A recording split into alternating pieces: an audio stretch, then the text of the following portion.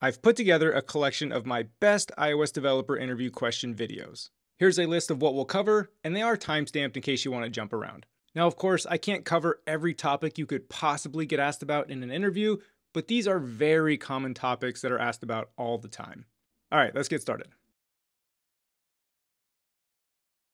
The vast majority of iOS apps have some sort of networking component to them. Data lives on a server, and the iOS app needs to go to that server, download the data, and display that data nicely to the user on the device. Today's video breaks down the basics of how that works. We talk about what is JSON and how to use it, and then we write a network call in code using async await in Swift. And this process is a foundational skill for any iOS developer, and will almost certainly be asked about during an iOS developer interview. Before we dive in, I want to say that learning network calls is very tricky. It took me a long time to fully grasp them, and it took me writing a ton of different network calls to fully understand them. This video is meant for the beginner to give you the foundational skills on a simple example, but I want to encourage you that, hey, you're not going to be a network call pro after this video or any singular video on the internet. It is going to take you time and repetition to learn this. So I want to let you know that before we dive in, this is meant to be one of your first steps on this journey of learning network calls.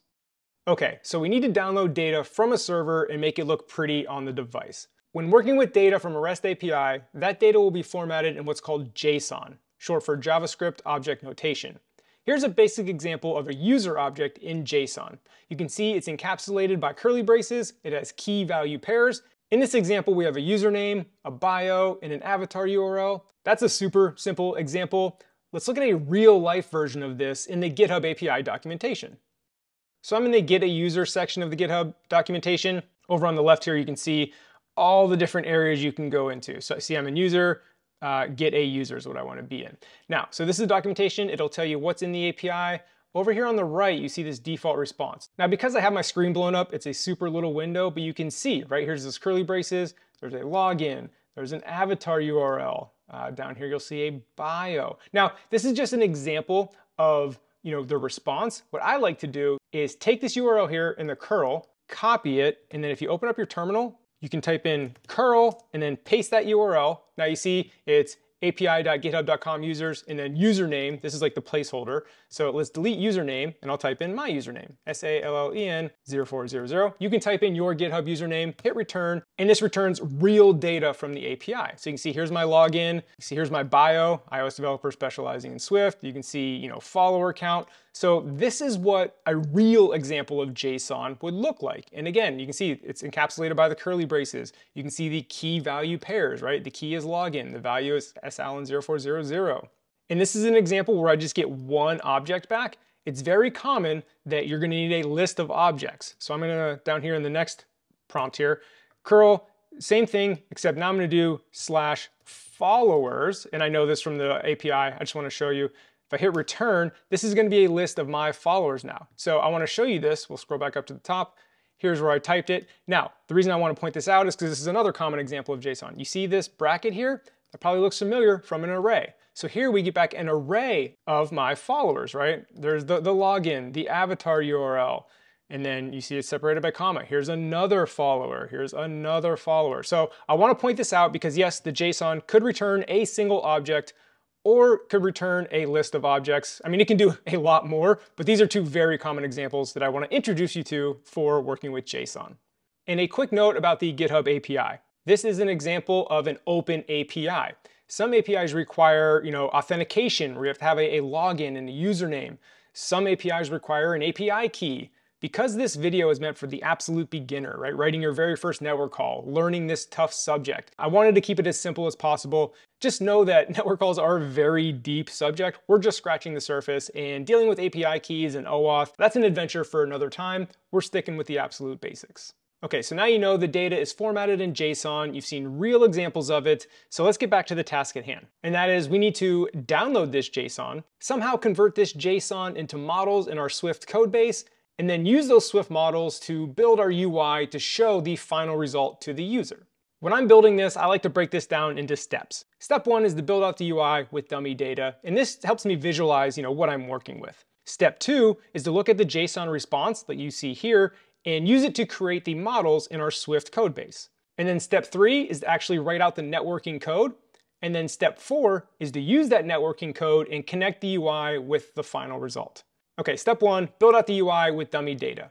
Here I am in Xcode. I already have this built out, but as you can see, super basic SwiftUI code. Wanted to save some time here. And this step goes hand in hand with designing the feature. Of course, if you're designing your own app, right? If you're working for a company, they have their own server, they have a designer giving you a spec, that's different. You build what they give you. But if you're designing your own app, this is the step where I look at the JSON and I see, okay, this is the data I have to work with, right? I have an avatar URL, I have a bio, I have the Twitter URL. I can only build my GitHub profile screen to include what data I get back, right? And this is what happens when you're working with someone else's API, whether it's GitHub, YouTube, Twitter. You're limited by what they give you. So that's why in this step, look at the JSON, build out your feature, and again, I like to build out my dummy UI to visualize what I'm working with.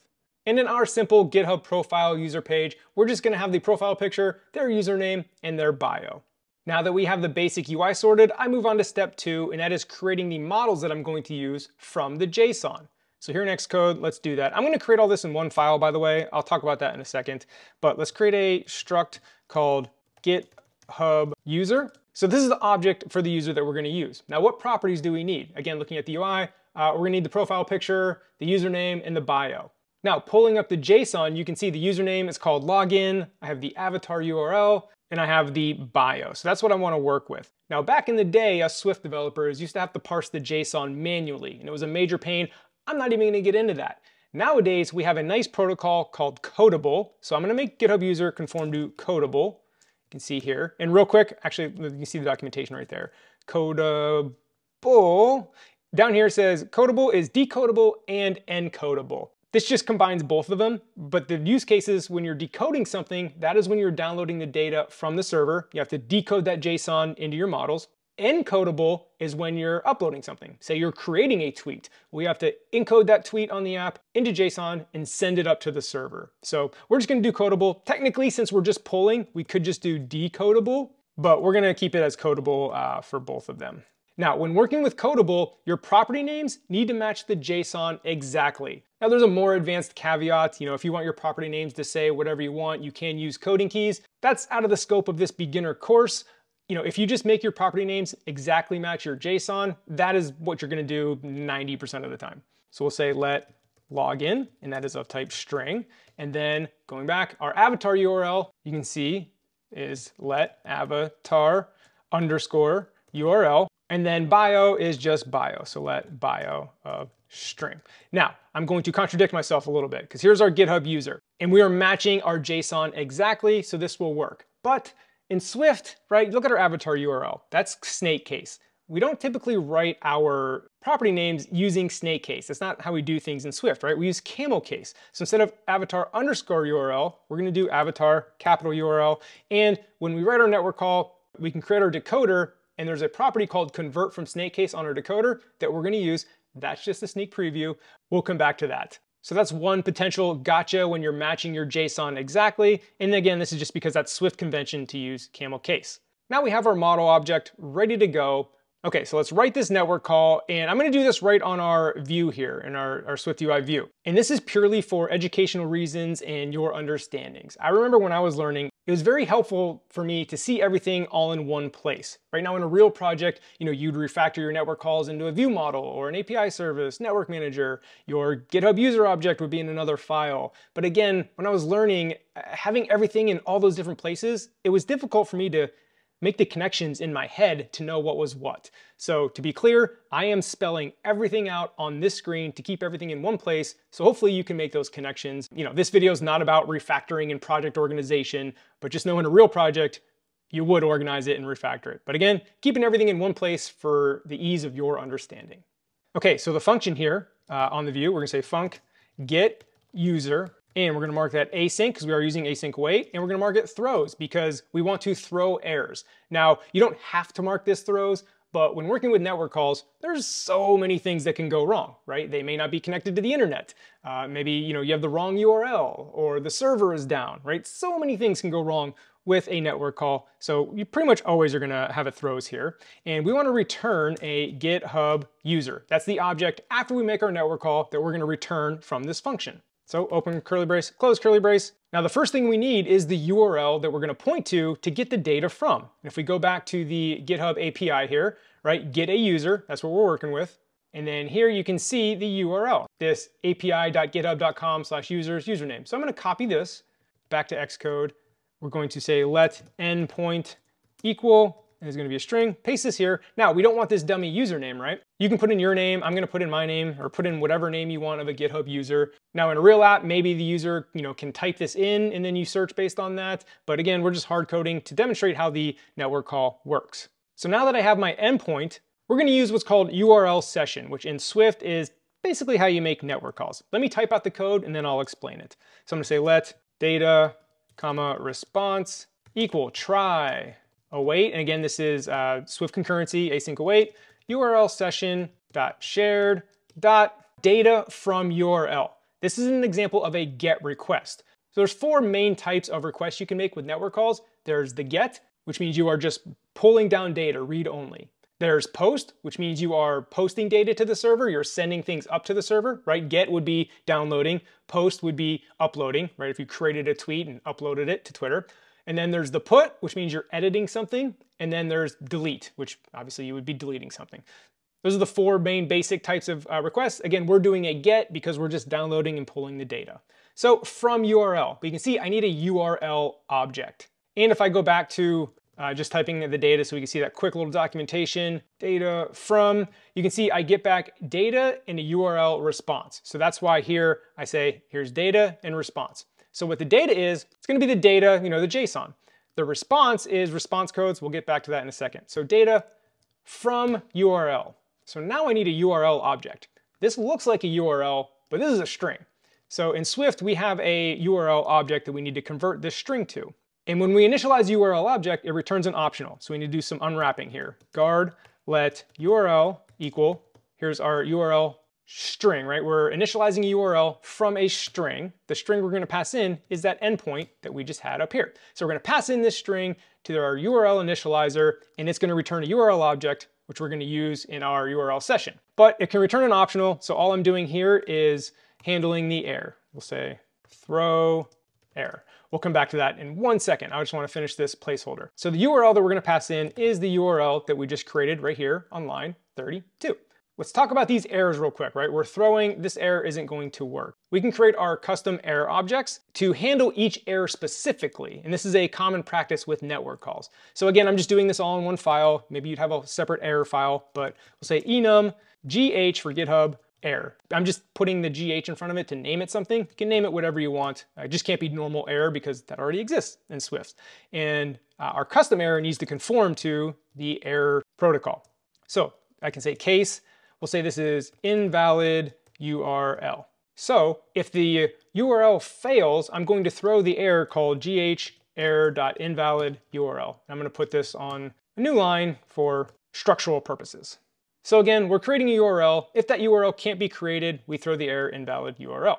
And then if we have a good URL, we're going to call URL session share.data from that URL, and that is going to return data in a response. So now we need to work with the data in the response. So first we want to check the response, because what the response is, if you're familiar, right, 404 not found, 500 server error, or 200, everything went great. These are all the HTTP response codes on the internet, and this is your opportunity to handle those accordingly. So let's do that. We'll say guard let response equal response as. I'm going to cast this as an HTTP URL response so I can get the codes here, and then get the response dot status code. Again, this is that 404 not found or 500 server error. So I want to just make sure it equals 200. 200 means everything is a-okay, we're good to go. Else, and I want to throw, but I don't have the error yet. So again, down here in gh error, we'll say case invalid response, and then I will throw gh error.invalid response. Now, again, this is the opportunity. I'm only checking for 200. If we have 200, great, we're good to go. If not, throw a generic invalid response error. This would be your opportunity if you did get a 404 not found or 500 to show very specific errors to that code, again, for your app. And when dealing with network calls, it's very important to be specific about your errors, right? Have you ever used an app and it just says, unable to complete the task, and you have no idea what's wrong? This is your chance to tell the user exactly what is wrong, which is what you want to do. And for the sake of time, I'm just giving you a couple of examples to point you in the right direction. So now that we have a good 200 status code, that means everything was A-OK. Now we want to work with our data to convert the JSON into our GitHub user object. So to do that, we want to do a do. We want to create our decoder. So let decoder equal JSON decoder, right? This is how we're going to decode this JSON. And then this is what I talked about earlier. We want decoder.key decoding strategy equals .convert from snake case. So pulling up the JSON. Remember our avatar URL had that underscore space URL? Well, again, in Swift, we use camel case, not snake case. So luckily Swift has a built-in, it'll convert it for you. So that's why if I go back to my user, I can have avatar URL in camel case, because what convert from snake case does, it deletes the underscore and capitalizes the first letter. That's what convert from snake case does. So again, this is the gotcha where you may not want to match the JSON exactly. Now you could match the JSON exactly and keep it snake case, have the underscore, your Swift code will just look weird. And other Swift developers will be like, what's this snake case stuff here? So that's why we want to use convert from snake case. But again, if it's one word or it's already in camel case, you want your property names in your object to match the JSON exactly, again, with the exception of, converting from snake case. Okay, finally, let's return try decoder.decode, and then we want to pass in a type and then from data. So when we're decoding, we have to tell it what type we're decoding into. So we're going to say GitHub user.self, that declares the type, from the data. Well, that's the data we got back here from our URL session up here on line 36. So we're going to type in data. And then a do try, requires a catch. This is error handling. And then if this fails, we will throw, again, we need another error. We're going to create another error here called case invalid data. And then up here, what we're going to throw gh error.invalid data. And again, all I'm doing is giving you an example of how you can really customize your errors and let the user know exactly what is going wrong if something goes wrong. If you get this invalid data, 90% of the time, the reason this will fail to decode, right? Because what this line of code does here is it is trying to use our decoder here using Codable to decode the data we got back, which again is this JSON you see here, into a GitHub user object in Swift. That's what this whole section is doing. Now, it will fail, again, 90% of the time. There's many other reasons it can fail, because you didn't match your property names correctly. So our network call is written. Let me run through it again as a refresher, right? So we're calling get user. We marked it async, so we can use async await. We also marked it throws, because we want to throw a few errors, because again, so many things can go wrong in a network call. And we're returning a GitHub user, and we need to know what endpoint to pass it to, right? So this is the user's endpoint. And again, where I got that from was the GitHub REST API documentation. I want to get a user, like you see here on the left, and you can see the URL for that I already have highlighted is right here. So the documentation will let you know what URL you want to point to. So back to Xcode. Cool, I need to create a URL object from this string. That's what we're doing here. As long as that's good, then I use my URL session to get data from the URL. Again, this is an example of a GET request where we're just downloading, right? We're not uploading anything, we're not editing anything, we're just downloading the data. And I need to pass in a URL that I created up here on line 32. Now, this returns a tuple of data and response. So again, the response is what we talk about first. This is all the 404 not found, 500. We want to check to make sure we have a 200. So what we're doing here. That means everything was good to go. Cool. So if we don't get a 200, we're going to throw the invalid response error, show it to the user, handle it. If this is good, we get a 200 back. Now we can work with our data here. So that's what we're doing here in this do, try, catch. We create a JSON decoder. And the reason I created it was so I could set the key decoding strategy, and because I want to convert from snake case, right? That's this avatar URL issue we had here. If I didn't have that issue with snake case on avatar URL, I would not need this line of code right here. Okay, and then like I said, we try to use that decoder to decode the JSON into a GitHub user, and from that data, again, that's the JSON we got back. If that works, we're good to go. We're going to return a GitHub user. The function worked properly. If we fail to decode, we're going to throw the invalid data error. Okay, so that is our network call written.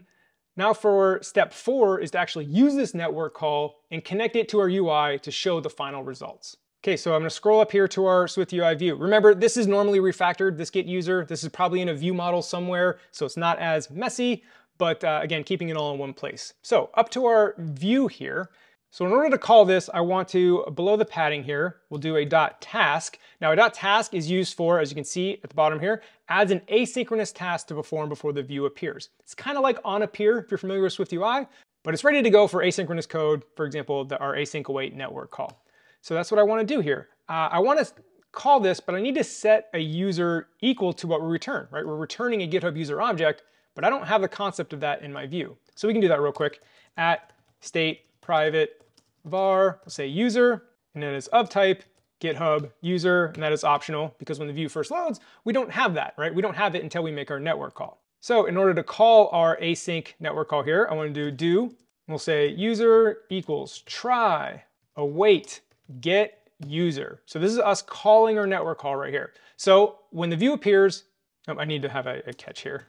Let's just put that in there for now. We're going to handle the errors in a second. But yeah, so I am setting the user that I created here, and this is a state variable, which means in SwiftUI, once my network call is completed and I set this user to the user I get back, then the UI will update, which we'll get to in a second. So I'm setting user equals to the result of my network call, which again, we went through that. I'm doing all that, parsing the JSON, setting the user, cool. So if it is successful, great. I set the user to the user I get back, my UI updates. We got to write the code for that in a second. But if it's not successful, here's where I can handle the various errors. So I would do catch gh error.invalid URL, and then I would print, invalid URL. Catch gh error.invalid response. And obviously you wouldn't just print this, you would show like a pop-up or do whatever you need to do in your app, to let the user know what's going on. And then finally, catch gh error.invalid data. And again, I know this looks long and tedious, but hey, if you're gonna do proper error handling and showing the user exactly what's going on, it is long and tedious. I could just have one error, be generic, unable to complete the task at this time, please try again later. That's not helpful to the user. So you could be lazy and not do all this. That's not very good. And then we'll do our final catch, which is kind of like the catch-all. We'll say unexpected error. Do Command B, should work. Okay, so like I said, this is just an example of handling very specific errors. Okay, so now that I have my user, the final step is to update the UI to take in the actual user data. So for example, username is not just text username, right? It would be user.login, and that is an optional. So we want to provide a default thing. So we'll say login placeholder. Of course, if you're building a real UI, you'd want to make this look nice, some placeholder. Now for the bio, again, user.bio. And if that is nil, we'll say bio placeholder, whatever that is for you. And then now we need to handle our avatar URL, which for that, we're going to do async image, which is nice for SwiftUI. We don't have to make a separate network call. SwiftUI is this async image already built in. It does take a URL. So we'll say URL from string, and that will be the user.avatar URL. And if that is nil, if our user is nil, instead of passing in the avatar URL, we'll pass in a blank string, which will give us a placeholder. That's what this placeholder is right here. And we'll use our circle here as the placeholder. That means while it's loading, or if the URL comes back nil, then it'll just show that gray circle. Again, if you're designing your UI, make the placeholder nice looking. Let me actually take out this frame and put it on the async image itself so I can reuse that.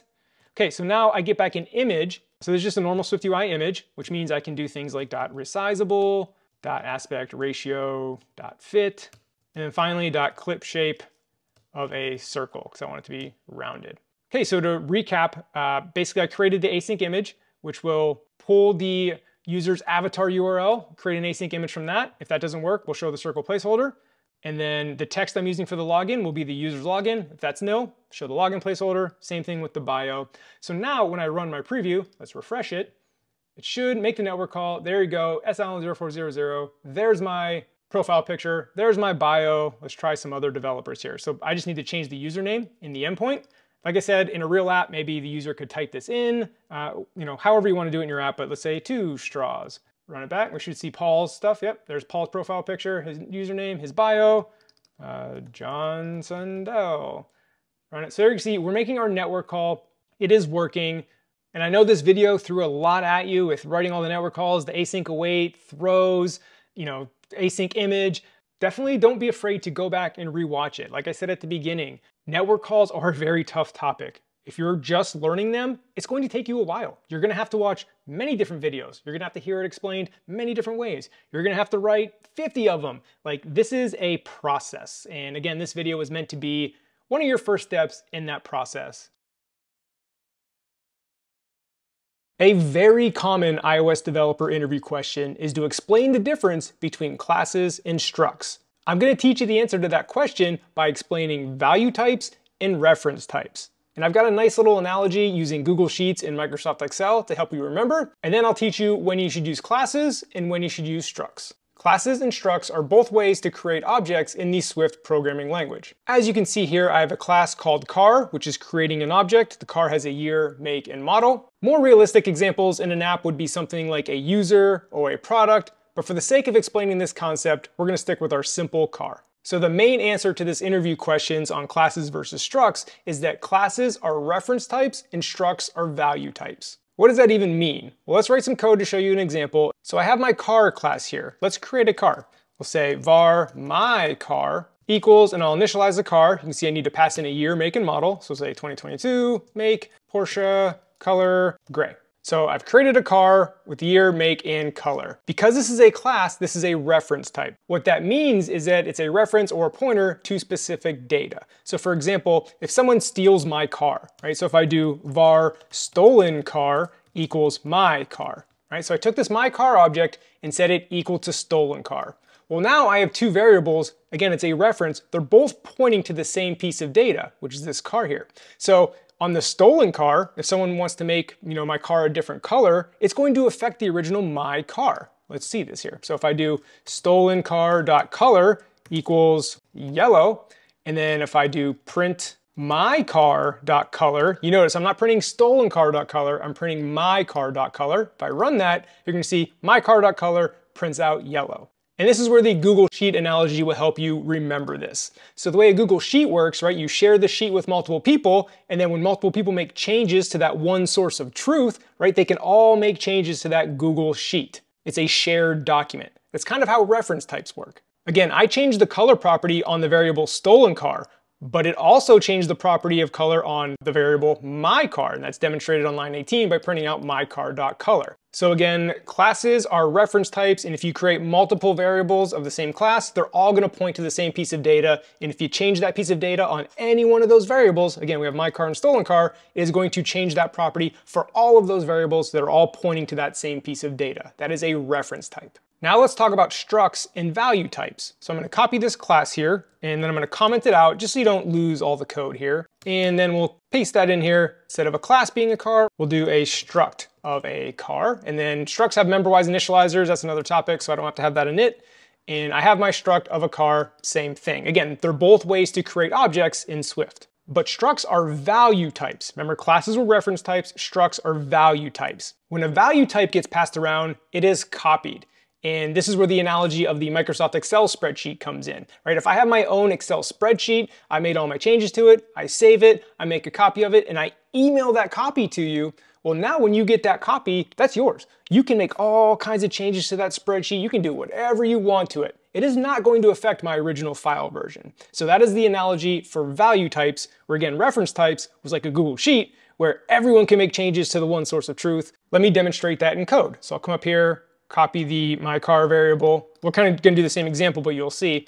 Now if I do var stolen car equals my car, well, now that it's a struct, that basically just made a copy of my car and assigned it to the variable stolen car. So now if I do stolen car.color equals, we'll say red now when I print my car.color, again, my car was the original object that I created, it is still gonna be gray, I hope, right? That's how it should work. Run it, gray, there it is, right? And if I did print stolen car.color, now it's gonna print out red. Because again, struct is a value type, so it created a copy of my car and assigned it to stolen car, where again, as a class, the reference types all pointed to the same underlying data.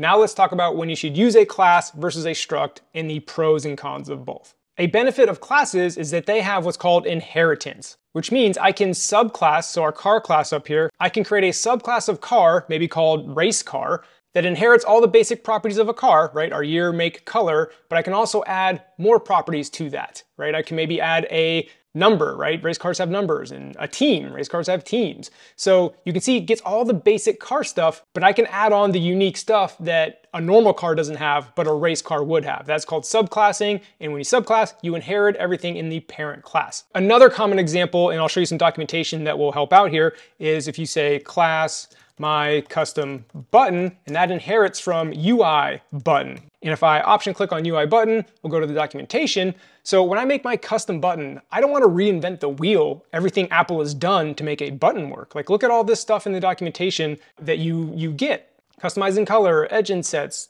setting the title. I'm going to go down to the bottom here of all the properties that are on it, right? Set title, title color, all the stuff that Apple has built in a button, you inherit when you create your custom button, and then now you just add differences you want to make your button custom. Maybe you want it to be a circle and always be pink, who knows? But that's what you can do with inheritance. You can build on top of the UI button. Now that sounds like a really cool benefit, but as you can imagine, when you're inheriting everything of a UI button, which also inherits from UI view, you're starting to inherit a lot of bloat and extra baggage you may not need. So that is where structs come in value types. If you don't need all that inheritance, you can just use a struct, and that's why structs are a lot more lightweight and performant. And if you've written SwiftUI, you'll have noticed a lot of SwiftUI is built on structs for that exact reason, right? A SwiftUI view is a struct, so it can be created and redestroyed all the time, and it's not so heavy. So when you need inheritance or you need a reference type, that's when you go for a class. When you don't need inheritance, you want something lightweight and performant, then you go with a struct. Generics can be intimidating and confusing. Angle brackets, single letter types, protocol conformance. What's going on here? This video teaches you what generics are with a basic and real life example, and then we'll talk about the balancing act you have to do with generics. Because once you learn them, you're gonna want to use them everywhere. But you can easily add unnecessary complexity to your code, so let's make sure you don't do that. Generics can eliminate code duplication by creating a general solution that can handle various types. Here's an abstract example to help illustrate the point. Let's say you have a function that can drive you home from work. This function will work no matter what the vehicle is, right? It doesn't care. It could be a motorcycle, a Cybertruck, a Porsche 911 GT3. As long as it has a motor and wheels, the function will work. It doesn't care what type of vehicle it is. So you have the drive home function, and then you have the angle brackets with the T colon and drivable in the middle. So this is a protocol conformance or a constraint on the generic. So inside the angle bracket, we call the generic something. Right now we're calling it T. That is convention to use a single letter variable. Typical T, sometimes U, sometimes V. You could, if you wanted to, like name it vehicle, as you see here. But again, common convention is to just use the single letter T. So we're calling our generic T, and then after the colon, we're constraining it, or we're telling it what protocols it has to conform to. So like I said, our function will work. It doesn't care what the vehicle is, as long as it has a motor and wheels. And that is our protocol, drivable. So you see drivable here requires a motor and wheels. And you see our function takes in the parameter called vehicle, which is of type T, which again is our generic. T can be any type as long as it conforms to drivable. So a quick example, you see I have a Porsche 911 GT3 object and a motorcycle object. Both of them conform to drivable. They both have motor and wheels. And then you can see I create a 911 by initializing the Porsche GT3, and I create a motorcycle by initializing the motorcycle. And then you can see I can use my function here by passing in either the 911 or the motorcycle. The function will work. It doesn't care what actual type it is, as long as it conforms to drivable. That was a high-level example just to introduce you to the topic. If you weren't quite following, we're gonna dive in deeper. So let's write a basic example all from scratch to practice this concept. We'll create a function called determine higher value. And if we want to make it generic, that's where the angle brackets come in. And then like I said, we're calling our variable T, or our generic T. And if you just want it to take literally any type, no constraints, this is enough. But we do want to constrain our generic. And again, all constraining your generic means is it has to conform to a certain protocol. So we're going to conform to the comparable or comparable, whatever, protocol. So again, we'll take any type as long as it conforms to comparable. And then we're going to take in two parameters here. We'll say value 1 is of type T, and then value 2 is also of type T. So they have to be the same type, right? I can't compare an int and a string, have to be the same type. And now we'll determine the higher value. So we'll say let higher value equal, we'll do a ternary operator here, value 1 greater than value 2. If that is true, value1 will be the higher value, and then if not, value2. There might be a better way to write that. That looks repetitive, but whatever, not the point. So we'll say print higher value is the higher value, and you'll see us use this. Okay, so again, let's walk through the function signature. We're determining the higher value. We're saying, hey, we want to take in a generic. Well, we're going to name that generic t, and then we're going to constrain that generic. It has to conform to comparable. Okay, cool. And then we take parameters, whatever parameters you want. Value1, that is of type t, and value2 is of type t. So they have to be the same type. So let's see this in action. So I will say determine higher value of 3 and 8. And then if I run it, you'll see 8 is the higher value. Cool, that was an int. Now let's do strings of Sean and Swift. By the way, strings are alphabetical order when you compare them. So do that, it'll say Swift is the higher value because Swift comes after Sean alphabetically. So again, anything that's comparable, we did ints, floats, doubles, strings, even like, look, dates. So I can do date.now, or I can do, I don't want to create a whole date, so I'll just do date.distant future, right? So the distant future date should be the higher value. So I'm going to play this and we'll see year 4001. So January 1st, 4001 is the higher value than right now. Oh, okay, so like I said, you're passing in strings, ints, doubles. It doesn't matter. This function will work as long as it conforms to comparable. Now, if I try to compare a date to a string, like that's not going to work. You'll see me get an error. So it does have to be the same type. Again, that's why we're designating it T here. But as long as they're the same type, you have this one generic piece of code that can handle various specific types. And generics are all over the Swift language behind the scenes. Let's look at something you use all the time in an array. So I'm gonna say let numbers array, and I'm gonna declare it like this so I can dive into the documentation. Say array, repeating. Let's say I wanna repeat the number 3 10 times. And you'll see over here, right, there's my array, all the 3s. But the reason I did this is because I wanna dive into the documentation on array. So if I option click on array, open in developer documentation, you can see right here, the declaration array has a generic of an element. So what that means is, if I have an array of ints, I can still do things like numbers array. Actually, I have to make numbers array a var if I'm going to manipulate it here. Numbers array dot append new element, and you can see it knows it's of type int right here. So if I append a 4, I can do that to the numbers array. Now let's do var string array equals array, again, repeating. Here this time we'll repeat Sean, and we'll just do it 5 times. So now I still have this dot append on array, right? I don't have to have a specific append function for strings and a specific append function for ints. Because an array is a generic of type element, I can do append, count, first of, all the stuff arrays have, no matter what the type is, whether it's an int or a strings, right? So I can do string array dot append, and we'll say Swift, right? And that will still work. And then again, back to the documentation. That is because array is a generic of type element. So again, generics all over the Swift language behind the scenes. Now let's look at a real life example from an app I built for my course, GitHub Followers. The app, we pull down a list of followers. You can tap on a follower to see their information. So we have a network call called fetch user, as you can see here. Now I've removed all the error handling and the response validation to make this super simple code. Just know that if you're not familiar, a real network call is much more involved than this, but again, stripped it away for simplicity of generics. So this is not a generic function, right? We're calling fetch user from URL. It returns a specific type of user. And then you can see down here in the do try catch, we're decoding user.self. So this network call is very specific to users. However, it is very common in an app to make a network call to fetch an object and then decode it using Codable. Very, very common. Like here's another example. If we were going to do fetch repository, you can see very similar code. Fetch repository, it returns a repository type. We make the network call, we decode it using decodable, repository.self. It's the same code, just swapping out user for repository. So instead of writing separate network calls for each specific type we have, right, this was only an example of 2, what if we had 5 different types we were doing? We can make this generic, as you see in this function signature. Again, the angle brackets after fetch data, we call our generic T, the constraint we put on the generic, and again, the generic constraint is just making it conform to a protocol. We want it to conform to decodable because we're fetching data from the server and we're decoding it. We need to pass in the type, this for t.type, because we need to let the network call know which type it's going to be. And then we pass in the URL, and then you can see we're returning T, which again is whatever type we pass in that conforms to decodable. And then you see the code is the same, right? We make our URL session share.data, make the network call. In the do try catch, We're decoding it, but instead of user.self or instead of repository.self, you can see it is t.self.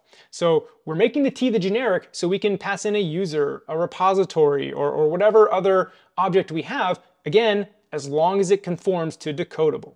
Now that you understand the basics of generics, let's talk about the balancing act, because once you learn this skill, you're gonna wanna put generics everywhere. Right? Every little bit of repetitive code, you're gonna wanna make it a generic. Or the dreaded trap of, oh, let's future-proof this in case we write more network calls like this. Spoiler alert, most of the time when you future-proof, that future never comes. That's called premature optimization, and you should avoid it. Because adding generics everywhere can really add unnecessary complexity to your code. So here's my advice. Only use generics when it's like a slam dunk use case, in my opinion. Even going back to our network calls in GitHub followers where we're fetching a user or fetching a repository. That was only 2 network calls that were exactly the same. Even if there's only 2, I wouldn't use a generic because concrete types are way easier to read, way easier to understand what's going on. Now, like I said, if instead of just a user or repository, maybe you're fetching a project or 5 other things from the GitHub API, and now you have 5 or 6 of these network calls that are all the same. To me, slam dunk case, use a generic, that's awesome. But again, if there's only one little bit of repetition, don't automatically throw generics at it. You're just overcomplicating things. We just scratched the surface on generics. They're a very deep and powerful topic. But hopefully this video gave you the fundamental understanding to start you on your journey of learning generics and help you answer that pesky interview question about generics. What are all these parentheses? What's up with these dollar signs? Escaping, like who are we running from? Trailing, closure syntax, what does that even mean? Look, closures are tough. These are all things that confuse the hell out of me way deeper into my career than I'd like to admit. Let's make sure you understand closures a lot faster than I did. Closures are self-contained blocks of functionality that can be passed around and used in your code. To put that simply, they're functions that can be passed around. To illustrate that, let's create a closure and put it to good use. Here I am in my Xcode playground. All I have is an object of a student that has a name and a test score, and then I have an array of those student types. We're gonna create a closure to filter out the students by their test score. Var top student filter, and that is of type. Now of type is the key word here to explain this, because just like our student has a name that is of type string, a test score that is of type int, our closure is a variable that is of type, and this is where the parentheses come in. It's essentially the function signature. So I'm gonna type this out and we'll walk through and explain it. So you get one set of parentheses, and then the return type is the other set of parentheses, and that equals, and then the actual curly braces to define the scope. So let's walk through these parentheses one by one, because I know this confused me greatly when I was first learning closures. So the first set of parentheses is any parameters the function takes in. However, we don't need to name them, we just need the type. So we want to take in a type of student. Now, of course, if you're doing something with an int or a string, that's where you would pass this in. We're dealing with our custom type here of student, so that's why we passed in that. And then this is going to return a Boolean. I'm gonna back up and explain this real quick, because you may have seen, sometimes it doesn't return anything, so you may see empty parentheses. Or sometimes if it doesn't return anything, you can see void as well. Those empty parentheses and void are the same thing, just 2 different ways to say it. In our case, we're gonna pass in a Boolean because this is a filter. We're going to look at our student, and if our student has a score of greater than 80, we're gonna return true. That means they're our top student. So that's why we passed in a student and returned a Boolean. We just wanna check if they have a score greater than 80. So return student, but we can't do this quite yet. We're missing a piece here where we need to name our parameter here, student in. You've seen this before. So this is basically the parameter name, so we can use it down here in the scope of our closure. So I can do return student.test_. I don't know why the autocomplete's not cooperating, but greater than 80. Let me run it real quick just to make sure I didn't miss anything. Should be good. Cool, everything is good to go. And actually, maybe this will help. Let's write this as a function so you can compare the two, because I'm assuming you're familiar with functions a bit. So I just copied and pasted that. So to write a function, right, it's func top student filter. I'm gonna put an F after it for function. And then instead of having all this right here, I'm just gonna go ahead and delete that, right? You would say, hey, this takes in a student of type student. It returns a Boolean, and here's our scope. And we would say return student.test_. Greater than, we'll say 70. So to compare the function, and by the way, these are very similar. You can even use the function. You'll see we'll do that in a second. But I just kind of want to put these side by side so you can see how similar it is. Like I said, it's a property with a name of type, just like, string and int. The type here is the function signature, right? It takes in a type of student and returns a bool. That's what's going on here. Type of student returns a bool. And then here, the student is what we named it. We can name it whatever we want, just like we can name this parameter name anything we want. And then you see obviously in the scope is basically the same. So hopefully that clears up what these parentheses are when you see that in the closures. Again, it's just any parameters and what it returns, just like a function, parameters and what it returns. So now that we've defined our closure up here in top student filter has a T, there we go. But anyway, now that we have our closure, we're gonna pass it around using our variable. So let's do that. Let's say let top students equal students, by the way, students is our array up here. This is our array of all of our students, dot filter. And you can see our filter takes in a closure. And just like we said, here is the type, takes in a student, and it returns a Boolean. So the only way we're gonna be able to pass in our closure is if it matches that perfectly, right? Takes in a student and returns a Boolean. Let's say our closure up here had a student and an int, right? By the way, this is how you can have multiple types, maybe student-age. If you had multiple types in your closure, I guess it'd be multiple parameters. Now our closure wouldn't work because it doesn't match exactly. So I'm gonna delete that because I want it to work. So now I can just pass in top student filter. And now let me paste in a quick little for loop to save some time. Just basically just prints off the student name. We'll run it and that filter should work.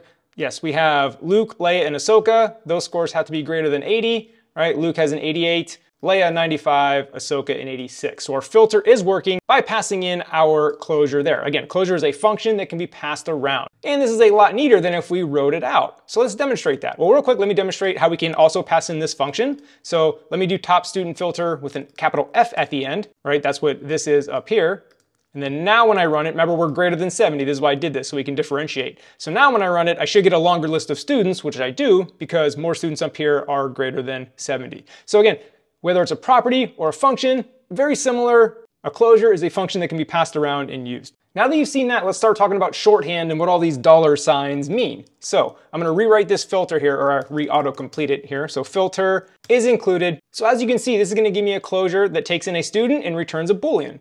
If I hit return, I get a little bit of the shorthand and it automatically goes to trailing closure syntax, which we'll talk about more in a little bit, but the introduction, if I do Command Z, trailing closure syntax is when you can omit this argument label when your closure is the last argument. We'll talk a lot about that in SwiftUI because SwiftUI uses that heavily a little bit more in the video, but our closure is our only parameter, so of course it's our last parameter. So when I hit return, we get trailing closure syntax, which is omitting the parameter names in the parentheses and just going right into the body of the closure like that. So now we have our argument name, and we don't have to define the type. The reason we don't have to define the type is because it knows it's running filter on an array of students, right? Our students array right here has type inference. It knows it's an array of students. It's not an array of strings, it's not an array of doubles or anything like that. It's students. So that's why we don't need to define the type. We can just call this whatever we want. You can see the capital S for student means it's the student type. We're gonna name it lowercase student just as the name. Again, we could have named this person, right? You can name it whatever you want. Student obviously makes the most sense, but we know it's of type student.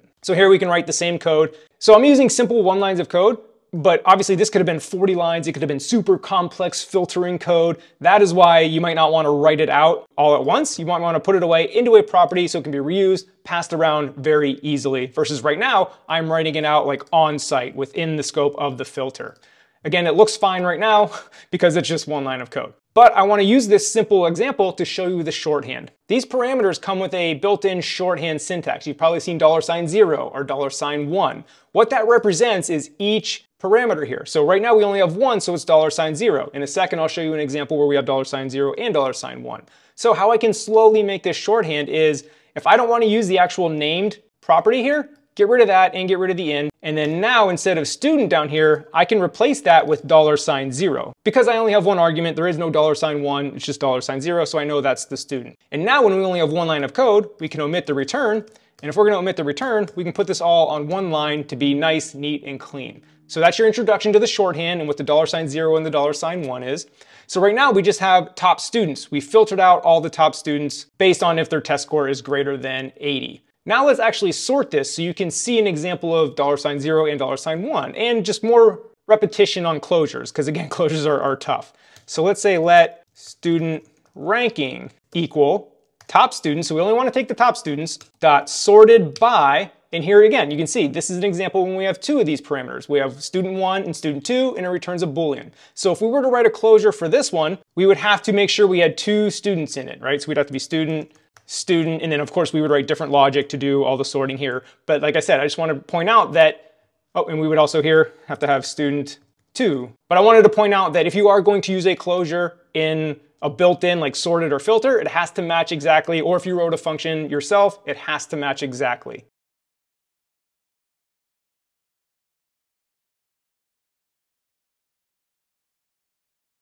So I'm gonna do Command Z to get our closure back to that. And I'm gonna hit return and walk through that shorthand again. So like I said, you could have student 1, student 2, and then do return student 1 dot test score greater than student 2 dot test score. And this will sort them based on whose test score is higher. But again, back to the shorthand, we don't need student 1, student 2. I know that is $0 and $1, so we can get rid of that to make it cleaner.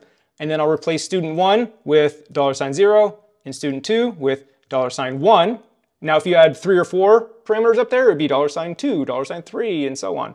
Like I said before, we don't need the return, so we can put this on one line, and there you go. So like I said, if you've seen a lot of these closures with the $ signs and $1, $2, those are essentially shorthand syntax for each property like we just showed with the student and student 1 and student 2. I hope that cleared up all the $ syntax for you. I know that was confusing for me as well when I was starting out. Let's talk about trailing closure syntax before we get on to escaping. Let's go to a SwiftUI project to see how this is everywhere in SwiftUI. Here I am in my course called Grub. By the way, you can check this out, seanisland.teachable.com if you're interested. If you've ever written a VStack or an HStack in SwiftUI, you've used trailing closure syntax. And if you've written a lot of SwiftUI, you've done that many, many times. So let me explain that. Here I am in just a basic little button. Let's say I wanted to put this text in a VStack. So I do that, VStack, cool. Now, when you wrote the VStack, you just did open curly brace, close curly brace. And you probably thought nothing of it if you didn't understand trailing closures. But that's what it is. It's a trailing closure. So let's talk about what a VStack really is. So if I do VStack, hold Option to get all the parameters there, right? They're just optional. And SwiftUI is riddled with optional parameters and default values. I'll show you that in a second. But what I want to point out to you is, cool, here's a parameter. You can do dot leading, spacing, we'll say 10. But look, what does it end with? It ends with content. And what does that syntax look like to you? That looks like a closure. And the closure is the last argument. So we can omit it and just do the trailing closure syntax, which is just going right into the body of the closure, the braces.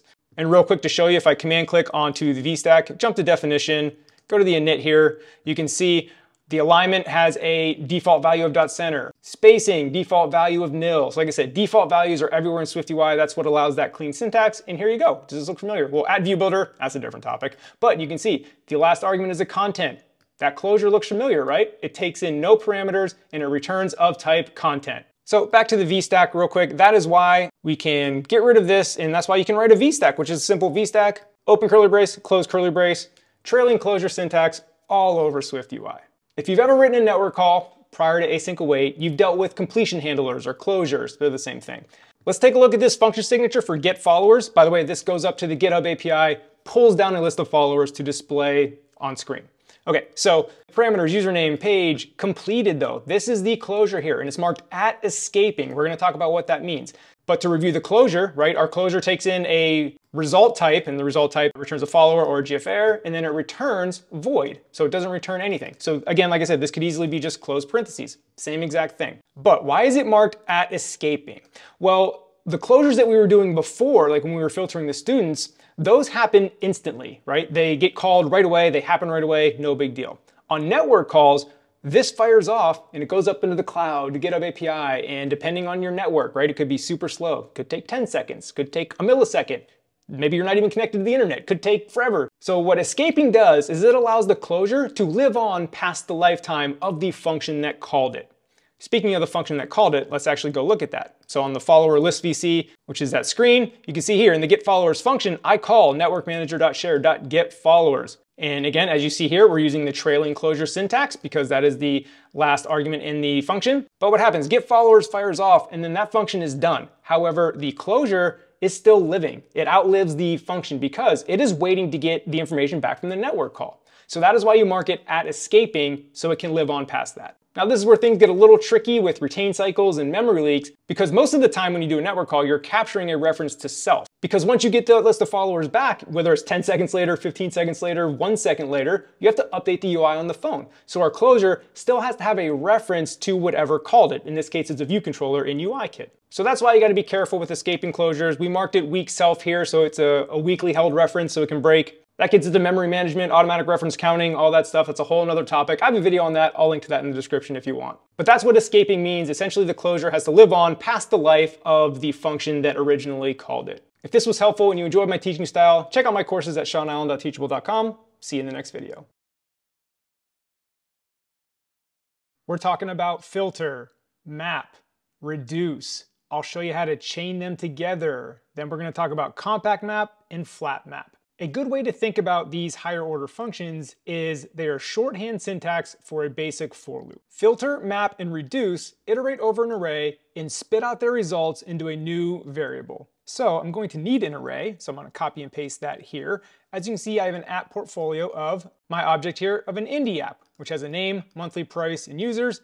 And as you can see, I've created 4 indie apps with different names, monthly prices, and number of users, and thrown them into an array called app portfolio. This is the array that we're going to use with the examples on filter, map, and reduce. Let's dive into filter first. So let's say I want to filter through my portfolio of indie apps and pull out the free apps. So right now, Fit Hero with a monthly price of 0 is the only free one. So let's say let free apps equals, say app portfolio, so this is the array that I'm going to iterate over, dot filter, and you can see it takes in a closure, and a simple way to write this is with a trailing closure. I'll explain that in a second. So we'll do $0 dot monthly price equals 0.00. A brief explanation of this trailing closure is the $0 is every item in the array. For example, the first iteration over the app portfolio array is the indie app creator view. $0, the second iteration equals Fit Hero. $0 over the third iteration equals buckets, and so forth. So it's going to check every element's monthly price, and if it is equal to 0, it's going to spit it out into this free apps array. So when I come down here and print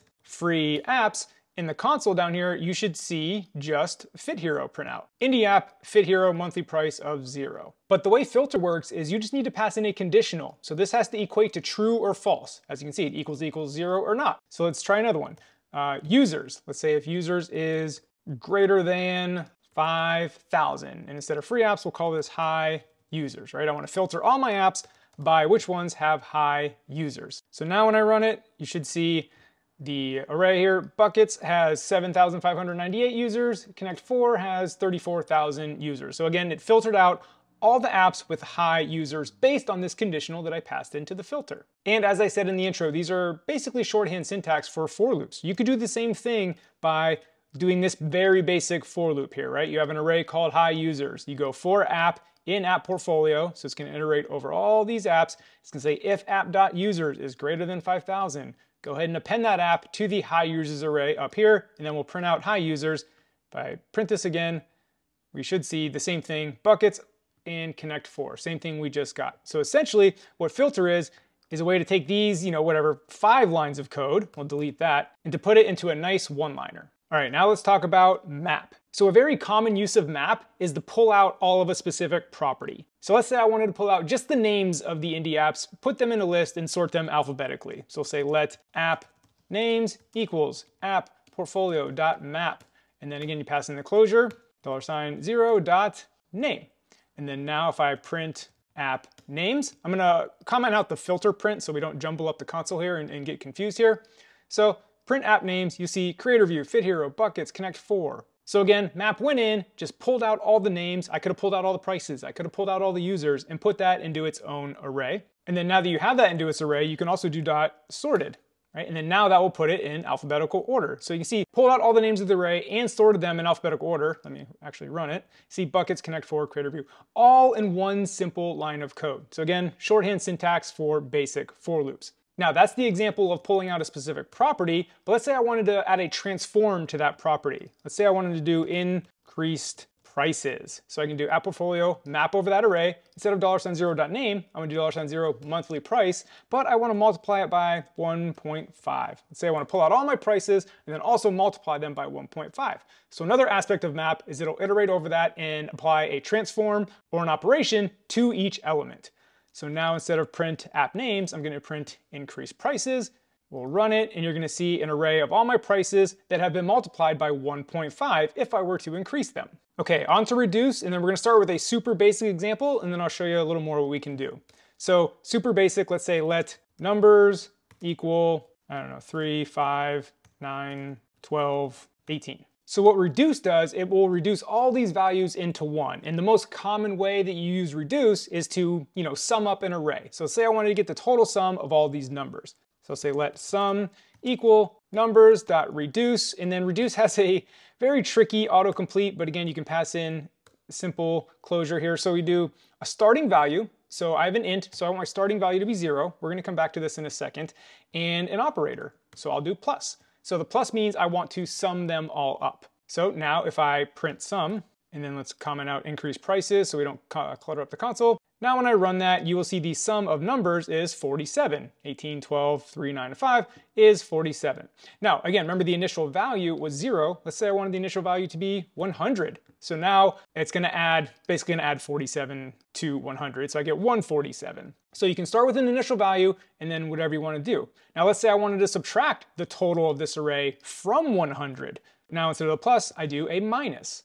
Now it's going to be 100 minus 47, which as you can see is 53 down there. So the simplest version of reduce, we're going to do a little more complex version in a second, but the simplest version of reduce, again, you start with an initial value and then you add an operator in here. Okay, now let's do a little more complex example. Let's say in my app portfolio, I want to get just the total number of users, right? I want to add up all the users from each of my indie apps.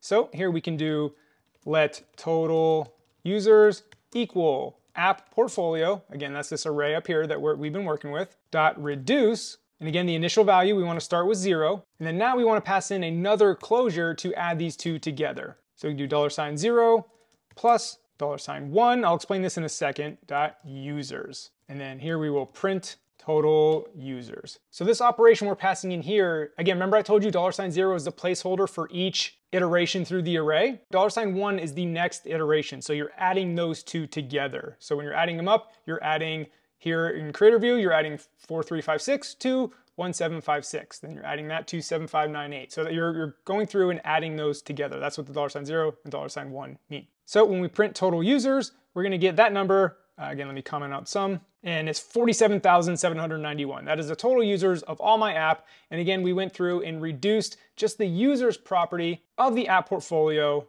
down to one variable called total users. Now let me show you how you can chain, filter, map, and reduce together to do some complex calculations all on one line. Now a little caveat here, this can get a little messy if you take this too far. So always consider code readability versus trying to get everything on one line. That's my caveat, but I just want to show you an example of what's possible, and I'll let you use your judgment on what's readable code and what's not. So let's try to figure out our recurring monthly revenue. So each of these apps has a monthly price, right? $11.99, $3.99, and they have a number of users. So monthly recurring revenue for each app is, monthly price times number of users. But we want to get the total for a whole portfolio, not just each app. So we got to do some combinations here. So for chaining, we can say let recurring revenue equal app portfolio.map. So the first step we're going to do is for each item in the array, we're going to multiply monthly price times $0 users. Now we have a little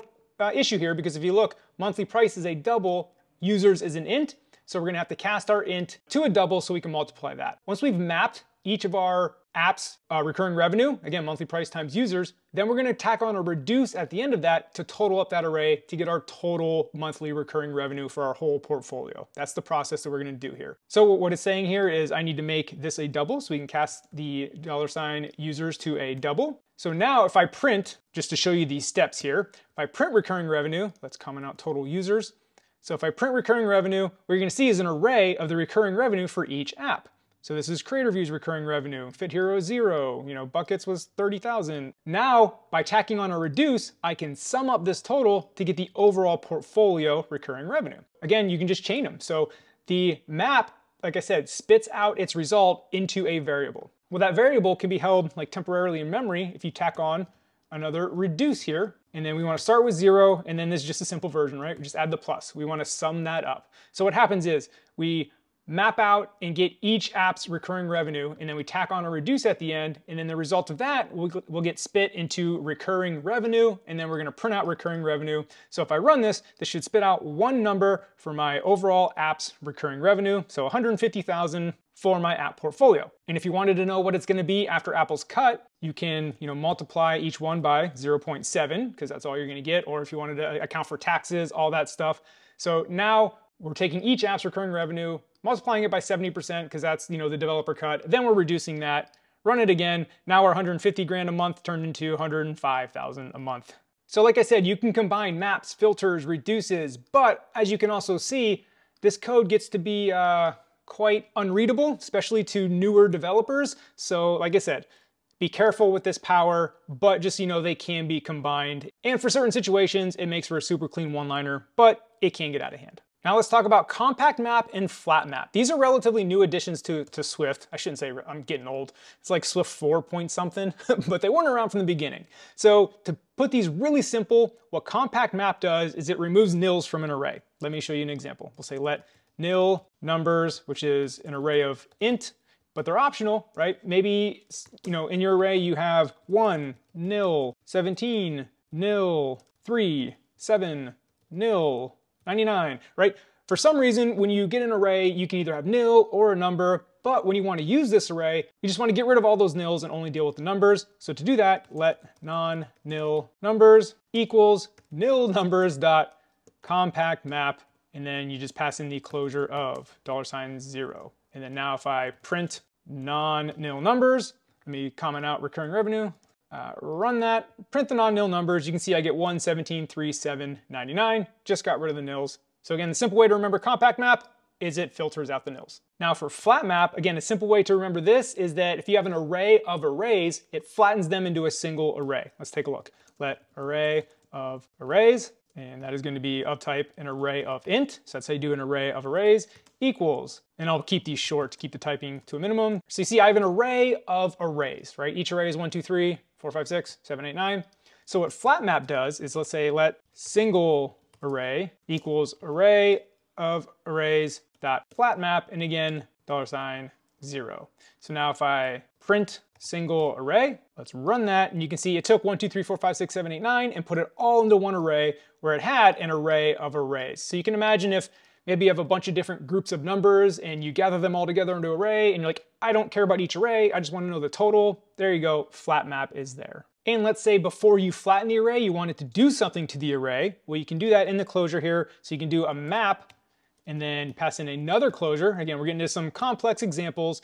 We'll say $0 times 2. So I'm gonna tell you what this is. So within the flat map, I passed in a map to where each item in these subarrays, the 1, 2, 3, the 4, 5, 6, the 7, 8, 9, I want to multiply those by 2, right? I want to double those. And then after I double them, flatten that into a single array. So now when I print single array, instead of 1, 2, 3, 4, 5, 6, 7, 8, 9, you're going to get all those numbers in a single array, but doubled. So run that, should get 2, 4, 6, 8, 10. Yep, there you go. When you need a collection of something in Swift, you instinctively reach for an array, don't you? Stop it.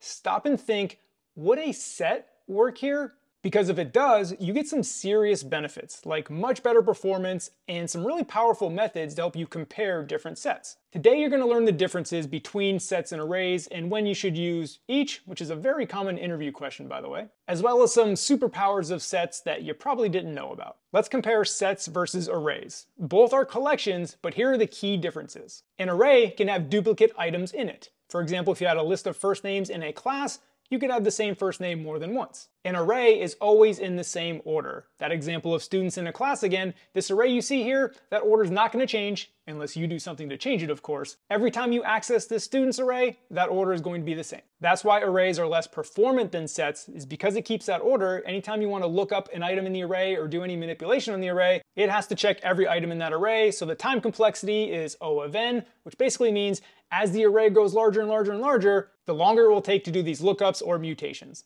The key differences for a set are that it can have no duplicates. So like that students example where we had multiple first names, well a set, nope, you can only have one of each item. Sets are also unordered. So anytime I access this student set, that order is not guaranteed. I'm gonna get a different order every time probably. Now you may be thinking, well, having duplicates and having everything always be in the same order, those are really desirable attributes of an array. But again, remember the trade-off. That makes arrays less performant. Whereas a set, when it's unordered, everything is unique, and everything in a set has to conform to hashable. And this allows for constant time lookup. So remember the array, if you wanted to look something up or map over the array, the time that takes will be proportionate to how large the array is. Whereas a set, whether the set has 10 items in it or 10,000 items in it, that lookup time will be the same. It will be constant time. So if you're dealing with small data, there's only 10 to 20 items in an array, it's probably irrelevant. But if you start dealing with really large arrays, this is something you must know.